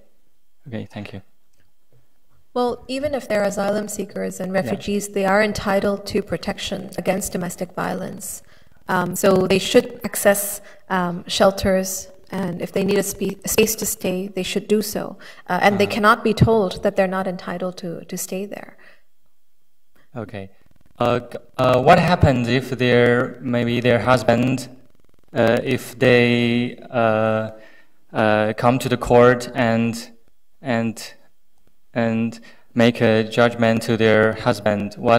Because they are legally speaking, they are overstayer. What will happen to their husband? Well, if they are all refugees, then presumably their status is the same, and each of their cases will be considered on an individual basis. So if the husband is a refugee but has been found to have violated the law of Hong Kong, then he would be dealt with like any other person who has violated Hong Kong law. So he would face the punishment, and it wouldn't impact the evaluation of his application to be an asylum seeker, because those considerations are different, right? Because Hong Kong doesn't, we receive refugees, but we don't settle refugees here, we would not look at their fitness to integrate into our society, right? So I think the legal remedies would still be distinct and separate, and the asylum application would be separate. Okay, thank you. Yeah. Do you want to come and use one of the mics, please? Yeah.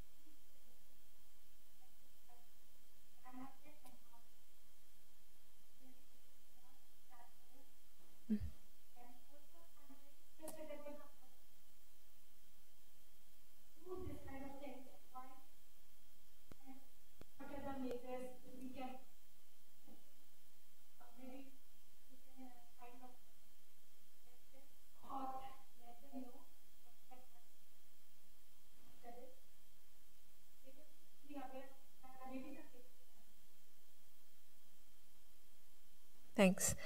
So I'll take your second question first, and that is the rehabilitation programs. So Hong Kong's courts tried a pilot program, which was the Batterers Intervention Program.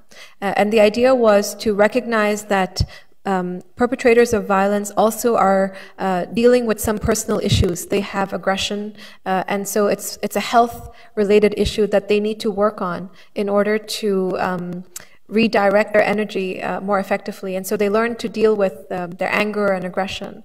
And that model is one which has been practiced worldwide, and it's been called cognitive behavioral therapy. So you work with the perpetrator to change their mindset and their thinking about their role in the home and whether they're entitled to violence. So you would have to sensitize it based on the background of the perpetrator. If they think that, this is their right and they can beat their wives, then you'll need to work on that as well. It's something that is difficult to enforce because, as you know, it's not easy to change people's minds. So for some communities, it's been hard to incentivize the perpetrator to seek assistance, to seek counseling, right? Because they don't feel they need it. And so that's where the court comes in. If you make an order that you have to undergo 6 months of CBT, then you go through the program. But what has emerged in countries like Australia, which have been doing this for several years, is that you can't take a one-size-fits-all approach. Whatever you design for a therapy program for Australian men who are batterers would not be effective for minority men. And so you need to devise a more culturally relevant program for them because they have a different system, a value system that dictates how they perceive their manhood, their role, and how they would respond to this kind of a punishment. The response has been mixed. Some men they value this opportunity to work on themselves. They want to genuinely improve because they want to save their relationship. And then you have those men who don't respond so well, and when they finish the program, they become more aggressive. So it can go both ways, and you have to be able to plan accordingly and anticipate the responses. And so sometimes it's possible to go back to court and ask him to stay in the program longer. But again, I think we're still at an early stage around the world. There's not been comprehensive studies done to determine what is the level of risk if you have a perpetrator who doesn't want to undergo this program, who's forced to go through it. Does it make the situation much worse? So we do need to assess and evaluate. In Hong Kong, the difficulty is we have no culturally relevant programs. So even for offenders of certain offenses, even though the court could rule, for example, drug traffickers, sometimes they have a substance abuse problem, and that is why they are traffickers. But there is no suitable cognitive behavioral therapy program for them, and so the courts often give them a prison sentence. And this has been flagged as unfortunate, because why would you send someone to jail who you think really needs help? And the answer is, well, there's no suitable program for them. So there's a great deal of work in the healthcare sector that can be done on this. And in fact, that's going to be the focus of a presentation we're doing. So there's an all-day seminar on the 24th of October looking at cross-cultural interventions in addition to cognitive behavioral therapy. On your other question on preventive measures, absolutely.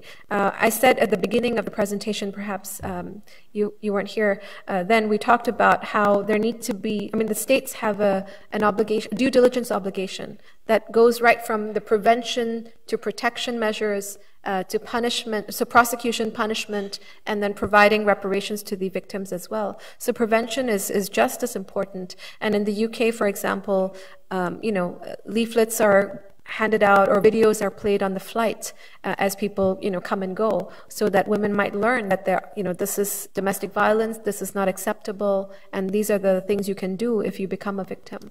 That is not happening as much in Hong Kong. So outreach work is very, very important. At the moment, we do have, the Social Welfare Department has leaflets in a number of languages. I've seen them online. I don't know if they're available in hard copy. And it's there in Hindi, Punjabi, Nepalese. But how many of us knew that? I didn't know that until I've done this research, right? So how many people actually are aware of the resources? Yeah. Any other questions? Yes. You need to press the button, please. Okay. Most of the giving the help, so most of the stuff goes through the volunteering, and I hear that you suggested that one of the first social workers from the ethnic minority communities is just there. So I want to say if there has been any efforts taken from the government side to reach out to the ethnic minority communities to seek volunteers and to make them legal, so to say, and say that we really need you, because there are tons of volunteers like us who work with the victims and with the survivors. It's just that we don't take that extra step to become legal social workers. And so I don't know if there are any incentives. I've been working for a long time in the US, but I was there as a student. And so I don't know if there are any incentives from the government for us to do that. And if there are, then is there, are those, advertised properly? If you are here as on say a job or as a student, then why would I want to go in for that extra 60-hour training? Like, what is in there for me apart from being just a good humanitarian, unless I am a Hong Kong citizen, so to say. So is there a provision, if I am not a citizen here, to still become a legal social worker? And if there is, which there might be, then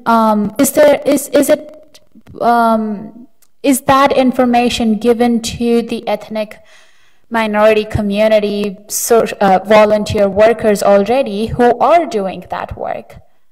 And if there is, then how is it that we reach out to those volunteers so that they can become legal social workers? And then we can bridge that gap. So I think that there are several layers to the question that you asked, and what you're talking about, I think, has to be tackled in the relevant dimensions. So first of all, the general Hong Kong ethnic minority population that is resident here, that have the legal status to work. A report I released last week showed that our children have a slow start in school, that we're less likely to have higher education opportunities because the system is designed in a way that we're not able to access higher education because of the Chinese language barrier. The report also showed, therefore, that we tend not to be professionals and are mostly concentrated in the more manual labor jobs or occupations. And so there's actually a cycle, right? So if you don't start off right, you don't end up right. And that is a systemic issue which the government is well aware of and is now working to tackle, to at least address the education component of it. But that explains why there have not in recent years been any ethnic minorities who have even been able to access higher degree programs related to social work. The one social worker I mentioned, his course was substantially taught in Chinese. And he's fluent in spoken Cantonese, but he faced a great deal of difficulties in written Chinese. And you can imagine how challenging it must have been for him to qualify. It was an extremely difficult task, but he was just so adamant that he did that. So, there is recognition that it's not that there's a lack of interest or awareness. There's a systemic barrier to even gaining the level of qualification that's required. And you need the degree in order to register as a social worker in Hong Kong. So there is a formality as to whether overseas social workers qualified elsewhere can register with the board. I'm not sure about the social work registration rules, but I'm sure that there must be some way of doing it by doing either a conversion exam or some degree of apprenticeship or volunteering. But again, I'm not an expert on social work qualifications. I can't speak to that. On the volunteer front, people who are in Hong Kong unfortunately can't even volunteer if they don't have the right visa status. So the government has a great deal of restrictions, and this has been a debate ongoing in the NGO sector for years about how restrictive it is, and you might have good people, but you can't match them with the opportunities because they're not allowed. And so you have to have sponsorship from the organization you're working with, and that disincentivizes volunteers, because it's illegal, so you don't want to be acting against the law. So that's a difficulty there, and that's something that the government should be encouraged to open up with respect to.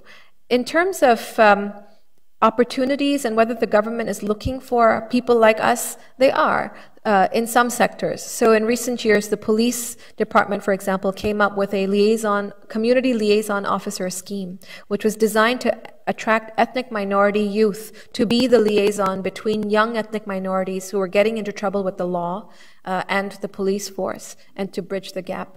And so under the first year, 5 such officers were appointed. And the scheme continues, and I understand that there are now 15 such officers in Hong Kong working in the districts where there are high ethnic minority populations. So I think things are being done, but what isn't happening is a global or macro level view. There's no macro level view as to, well, all of these changes need to happen across the board, across different sectors, not just police, not just social work, but, even in education, for example, studies show having an ethnic minority teaching assistant in the classroom helps ethnic minority children learn better. So there's things but they're not being implemented. And so there's a need to get our voices together, perhaps, and propose. And that's where, discussion about best practices is important. It's good to draw on international best practices and say, hey, this is working there, why aren't we doing it here? But we're too busy in Hong Kong doing the work that we need to do, that we don't have the time to come out and say, oh, these are solutions, we should think about them. Yeah. Yes.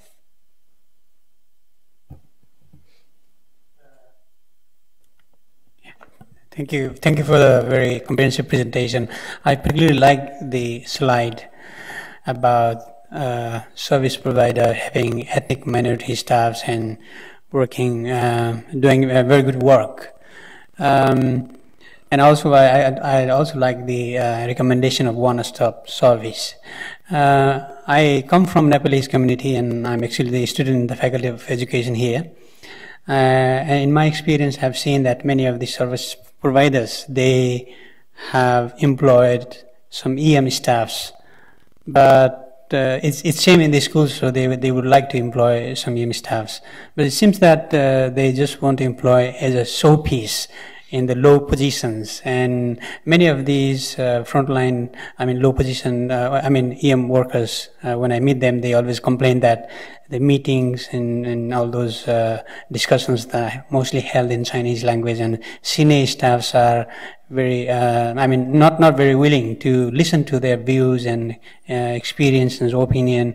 And I was just wondering how how the one-stop service and how effective service provisions would be possible without having these staffs or without having the people in the senior positions, or without having the effective communication in these service providing agencies. Thank you. You're absolutely right. I think that the unfortunate thing was, for me at least, when I went to interview people, the social workers at the organization they were invariably, local Chinese men and women who were in charge of the case concerned. But they had a liaison officer who was an ethnic minority person. And when I asked about the division of labor, what I understood was a lot of the communication and the advising was being done by the ethnic minority member of staff. But because they were not a social worker who was qualified and registered, there were certain things that they were not able to do or entitled to do. And so this created, again, a gap between what the minority women were hearing and then what they heard when the Chinese social worker would liaise with them. And there was a lot of confusion and uncertainty sometimes about their entitlements, because ethnic minority staff would tell them one thing, and for some reason the social worker would put it differently.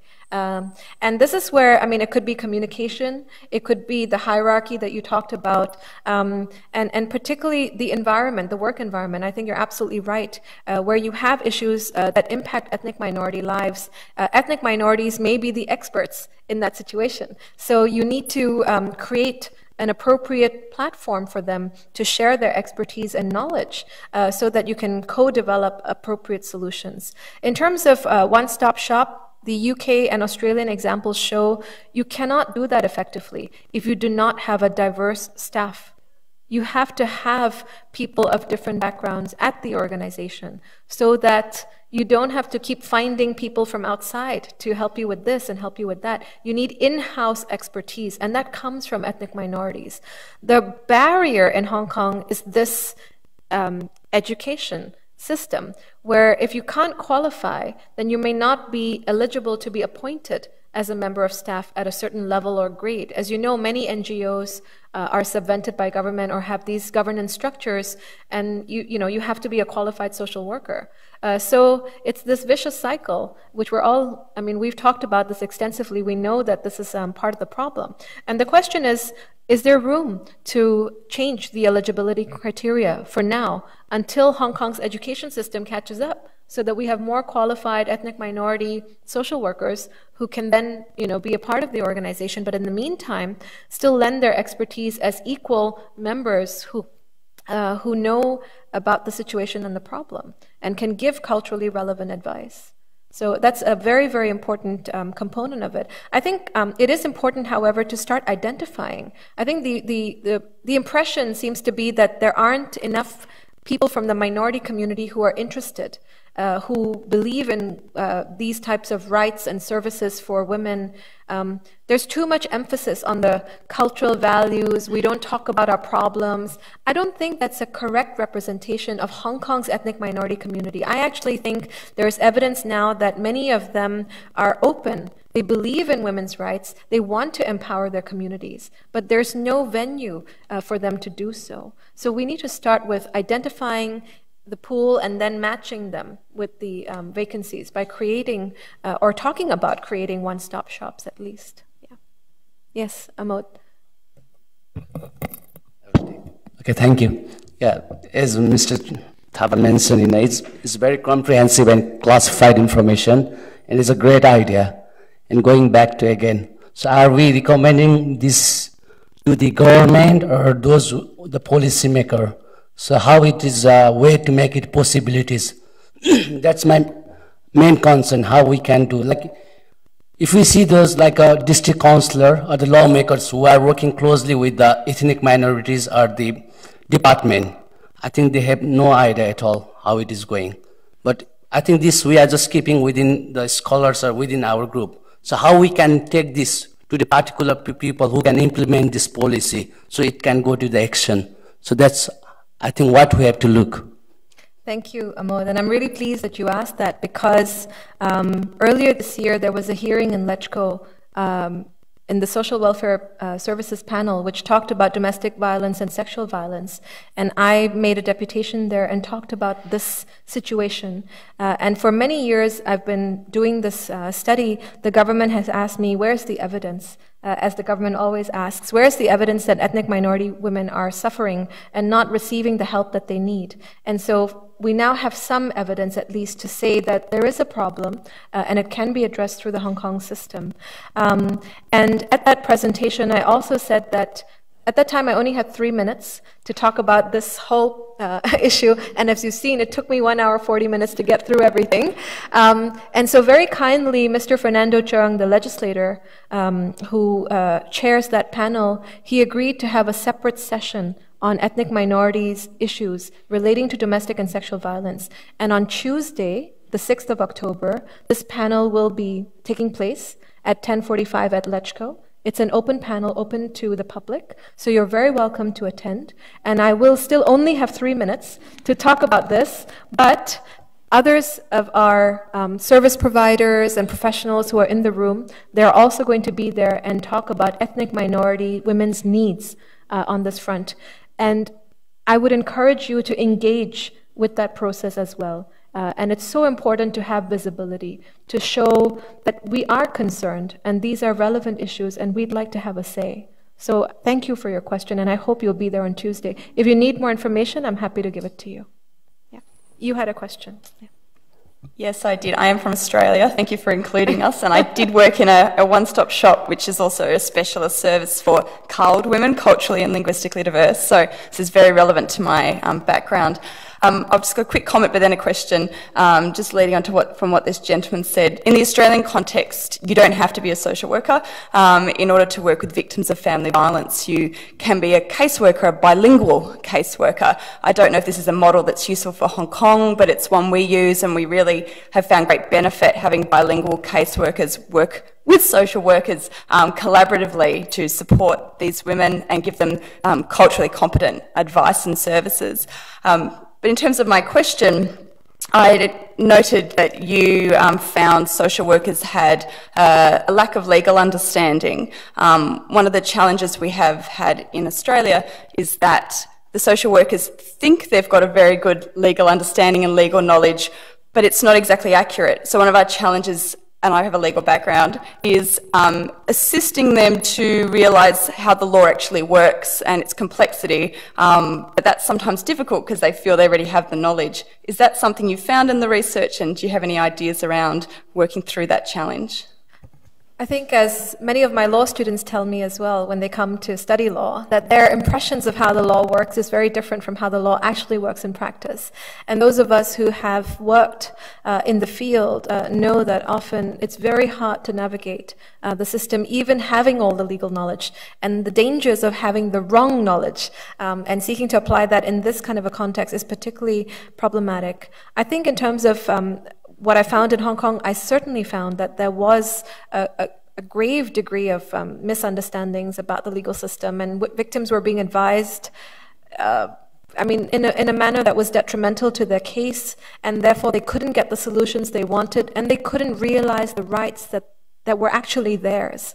So they were being told all kinds of things about their entitlements, their eligibility, and I found that very sad, because these are people's lives. They are human beings, and and as women, they're particularly likely to be undermined by the system and this lack of knowledge. And I think it's incumbent on all of us who are working in the field to ensure that our knowledge is up to scratch. And that cannot be done apart from, having regular opportunities for training and interaction with those in the field, but also sharing. And that's where I think, Australia, again, is a wonderful model, because not only did I learn that they have these multidisciplinary case conferences regularly for each case, but they also have these 3-monthly and 6-monthly conferences around, getting all the relevant social workers and caseworkers from Australia to come at in one place to then talk about best practices.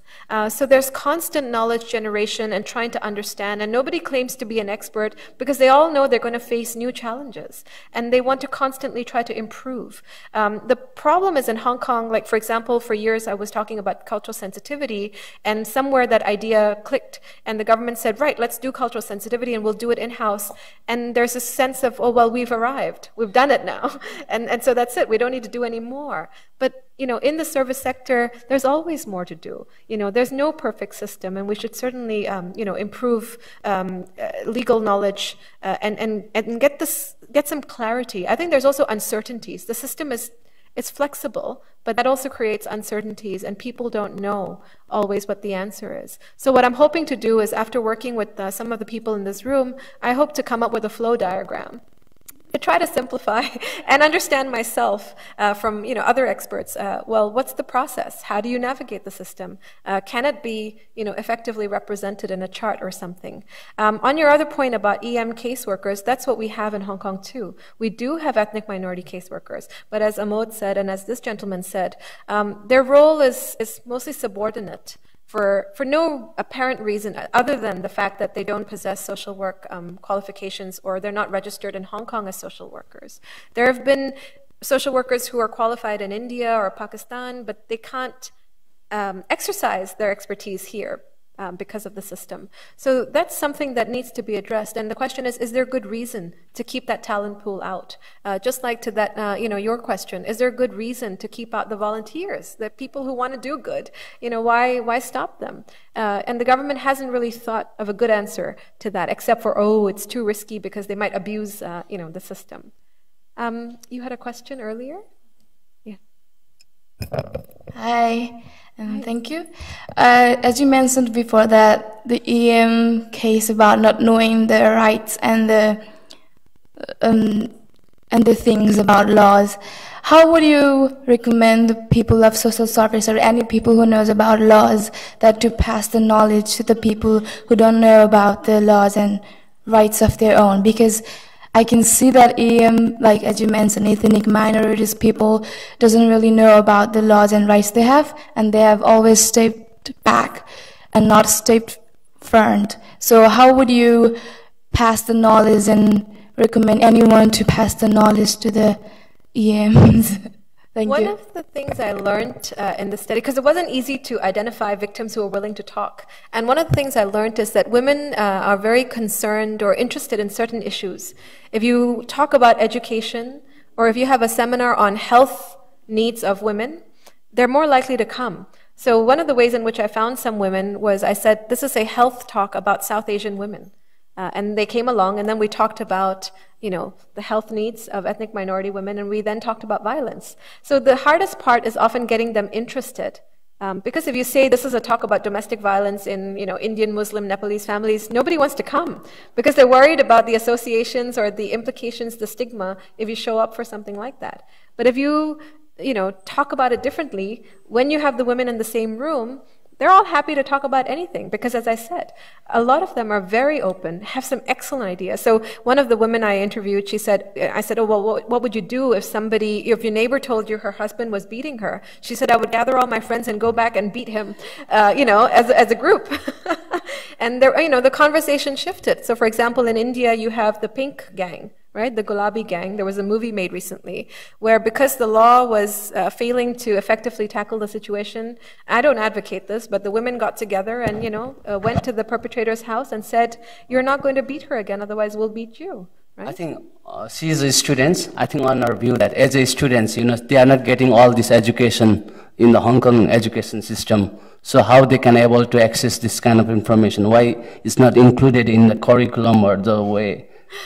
Again, I think it comes down to the teachers and the government's stipulations for what comes in the curriculum. I mean, even in terms of raising awareness among the Chinese community about domestic violence, took many, many years to persuade the government that they need to have relevant pamphlets and outreach work. But what has the government done? They have these announcements. You have a 2-minute or 1-minute ad on TV. What is the chances that you're going to catch that advertisement about domestic violence? So I think it comes down to maybe individual teachers and parents, I think, to educate their children that it is not right if a man hits you. And there are things that can be done about it. Ultimately, Amod, many of the answers to your questions, for me at least, seem to be, it's up to us. And we need to do something, because if you wait for the government, who knows, Yes. Nope. Have you pressed the button? Hello, thank you. Thank you, Ms. Draper, for your presentation. I'm just wondered for your for the self-rate score, for your observation regarding, is there any difference between, in terms of ethnic minority, among your interviewees you interviewed? I mean, is the ethnic minorities affect the self-rate scores for your research? You mean, is there any difference between the self-rating scores of different ethnic groups? Yes, as ethnic minority as an independent variable, will it become an independent variable to affect the self-score they rated? Interestingly, I found that it's not ethnicity. It was actually education and financial independence. Those were the variables that created the difference in terms of their understanding of violence and their willingness to do something. So clearly there's an argument to be made that the more educated you are and the more financially independent you are, the more likely that you will think that domestic violence is wrong and that you will have some courage to do something. But on the other hand, I did have a case where a woman who was quite senior and educated and financially independent, she refused to seek help because she's worried about cultural stigma and shame in the family. So there's no fixed predictor, but these are variables we can think about. And as I said, this is a qualitative study. So I'm a little hesitant to say this variable is a reliable variable or determinant. But I think we need to study further. But it seems to me that education or literacy is one of the likely predictors of a lack of response and an unwillingness to engage with the system. Yeah. Yes. Hello. Can you hear me? Yes. Okay. Thank you again for the presentation. Just out of interest, how many years have you been doing this research project, and is there a next step? So the research was conducted between 2011 and 2013. And the next step is, as I've said, to apply for a bigger grant, because this is a very small project that was funded by I think it was only 40,000 Hong Kong dollars. And so some of the data was difficult to collect, especially since it's overseas, and I wasn't able to use the funds to go overseas. But the idea is to apply for a more comprehensive study and to involve service providers in Hong Kong. One of the things I've learned, and the kind of now that people know that I'm doing this work, I think they're also interested in similar questions and trying to understand how they can overcome the challenges they face in their work. So it would be important to partner with service organizations so that they can share the data more willingly to understand what are the patterns. So the next step is to study more comprehensively each of these questions so that we can have quantitative data looking at variables that impact help-seeking behaviors. And to also brainstorm the prospects of setting up this kind of a one-stop shop in Hong Kong. It's something very new that hasn't been done, but it would be useful to do an impact assessment to see if this is something that the sector wants or that the sector thinks would be useful. Yeah. Yes. Hi, I have two questions. So first of all, you mentioned that one of the solutions towards combating stigma surrounding ethnic minority women seeking help is more social integration. But how would you suggest that you actually go about that? Because, like you said, when you put women of different races under one shelter, it creates problems. So how?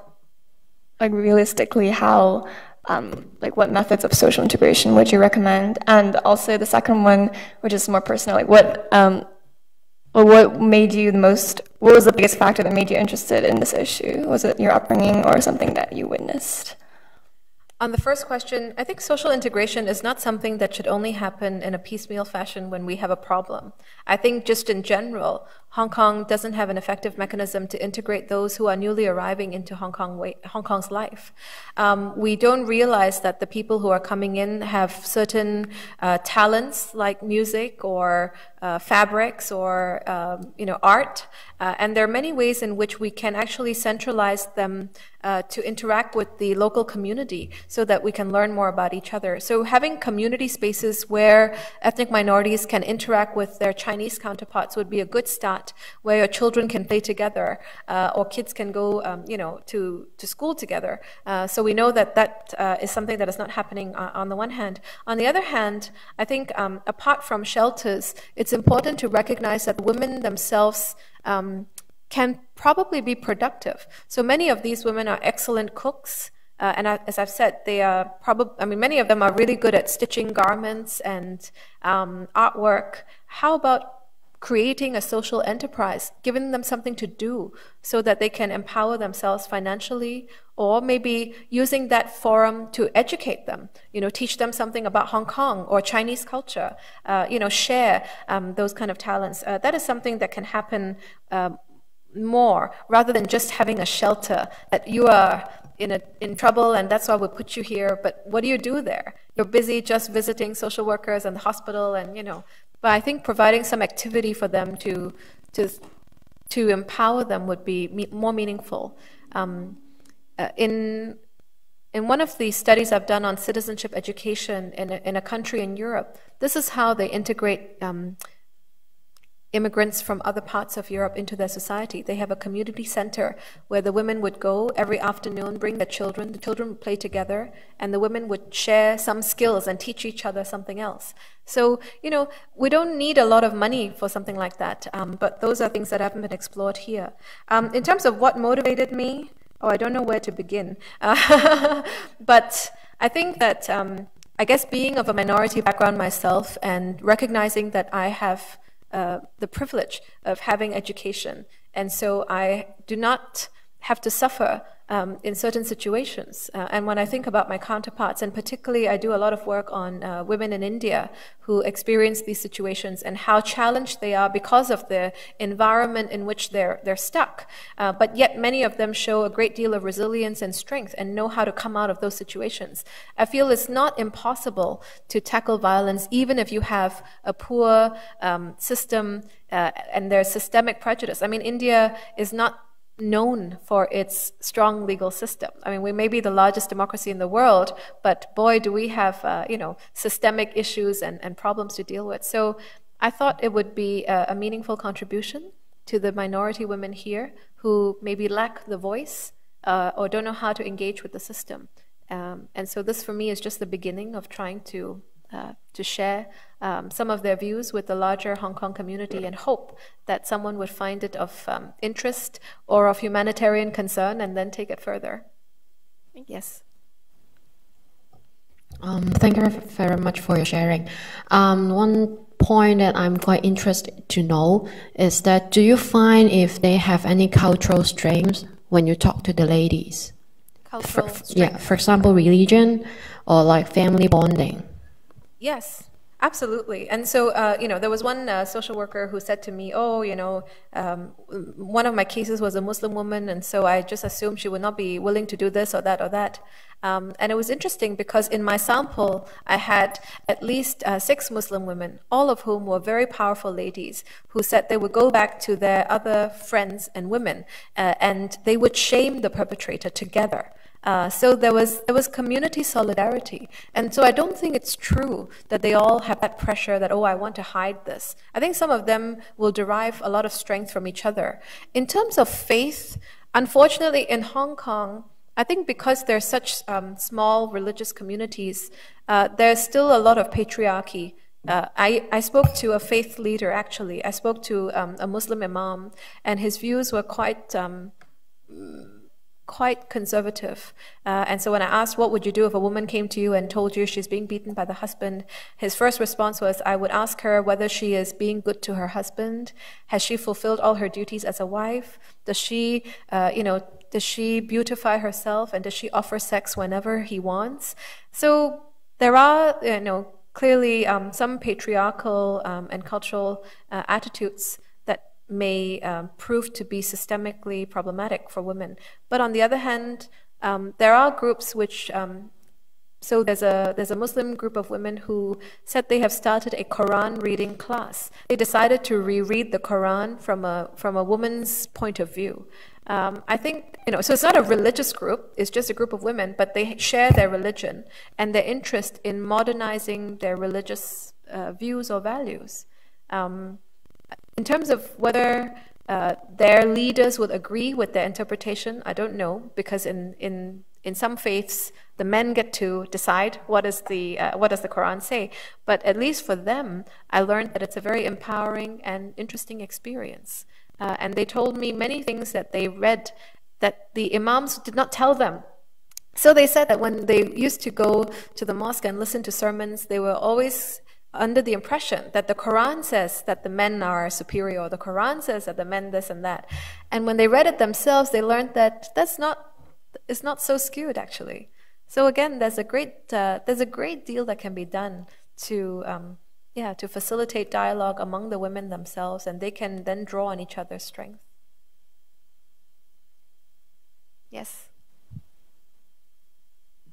Sorry, I still have some questions. Can I still ask them now? Yes, I'm going to stop at 12:30 sharp. And I want to ask, because you have mentioned that children is one of the concerns that prevent the woman from seeking help, and I wonder if there are any policies to deal with their children while they're looking for a shelter, or their family is suffering from the domestic violence. And the second question, maybe it's not that kind related to the topic today, but because I have heard that you mentioned mainland China's situations, so I want to know if there are any data that show that the woman who's suffering from domestic violence in mainland China. Thank you. I'll take your second question first. So although the study incorporated the views of mainland Chinese women who were seeking services in Hong Kong, because this is not a quantitative study, I don't have the numbers, so I can't say that, most mainland women or many of them, I can't say anything like that. All I can say is that the views that I shared with you include the views of mainland Chinese women about Hong Kong's legal system, the way they think they're treated, the discrimination they face, their fears about social stigma and the culture, loss of family, loss of faith. So these findings include their viewpoints. There are, however, numerous studies that have been done recently by Edward Chen, Agnes Tiwari, Anna Choi, and a number of other scholars who have looked specifically at mainland Chinese women's experiences of domestic violence in Hong Kong, especially after the Tin Shui Wan tragedy. So there are papers out there, and you can, they're more quantitative in nature, so they are probably more statistically reliable. But I think if you ask me, I would say that the majority of mainland women who have a particular socioeconomic background are more likely to experience violence when they are here in Hong Kong. So there are some factors that make them more prone to risk, and those are factors that have been identified through the work of these scholars. You may be interested in looking at that in greater depth. On the first question then, there are of course policies in Hong Kong relating to what is to be done with children who come from families that experience domestic violence. And most of them are dealt with through the Integrated Family Services Center, the IFSC, which is under the Social Welfare Department. So they have a protocol which social workers and police and service providers are supposed to follow when they realize that there's a family violence issue and then there's a child at potential risk. Social workers would usually be required to conduct an assessment to determine whether the child is at risk. In practice, I'm not sure how those decisions are taken, but sometimes social workers would remove the child from the family home and temporarily put them in foster care to ensure that the child is no longer at risk of violence. But sometimes, and particularly in the cases of all the women I talked to, they felt that the social workers did not really address their concerns about violence towards the child. So when the women said, we want to take our children with us, then the social workers would say, but you can't because the shelter has no space. Because ethnic minority families tend to have larger families. So they usually have at least 2, if not 4 children to go with them. And shelters cannot accommodate that number of children. Well, on the other hand, of course, this leaves the children vulnerable to the risk. And as I said, access to the children, once the women have left the home, is often impossible because the perpetrator will use that to punish you because you complained about him. So the case I mentioned of the woman who had the 8-month-old baby, she didn't see her child again until now. And the social worker in that case did not even ask her, do you know if your child has been subject to violence? Do you think your child is at risk of violence? It is only when I became involved in the case that I asked the social worker, where's the child? And then she said, oh, with the father. And I said, is the child under risk of abuse? And, oh, I will go and do an assessment now. So I don't know if that was an individual incident of a failing or systematically, this was not on the radar of the social worker, I don't know. But my feeling is that children are very severely neglected. Even though there are protocols and policies, what is being done is not necessarily the best for them. Many of them suffer the trauma of separation, or they feel that they're torn because they have to choose one parent. So in the case that I mentioned that went to court, the mother is fighting for access to the daughter. But the daughter, when she is asked, who do you want to stay with? She keeps saying both. But she told the psychologist that she's afraid of the father because the father has anger management problems. But when the psychologist gave this evidence in court, the court said that the child's evidence cannot be accepted because she is too young to know what she wants. So, there's a mismatch there again, where somebody is saying something, but you don't take it into account to make a decision that is good for that family. Because you either downplay the problem, you say she's a victim, so she is exaggerating, or she's a child, so she doesn't know what she wants. So the question then is, well, what is the satisfactory answer? And who has the burden? If the child's psychologist assessment is that the child is at risk, shouldn't that be expert enough evidence? But for some reason, the courts are not taking that into account. So there are many levels at which the issue needs to be tackled. So we have a lot of work to do together. Thank you all once again for your interest and for your questions. The report will be online on CCPL's website, and I welcome you to download the full report sometime next week to take a look. Thanks once again.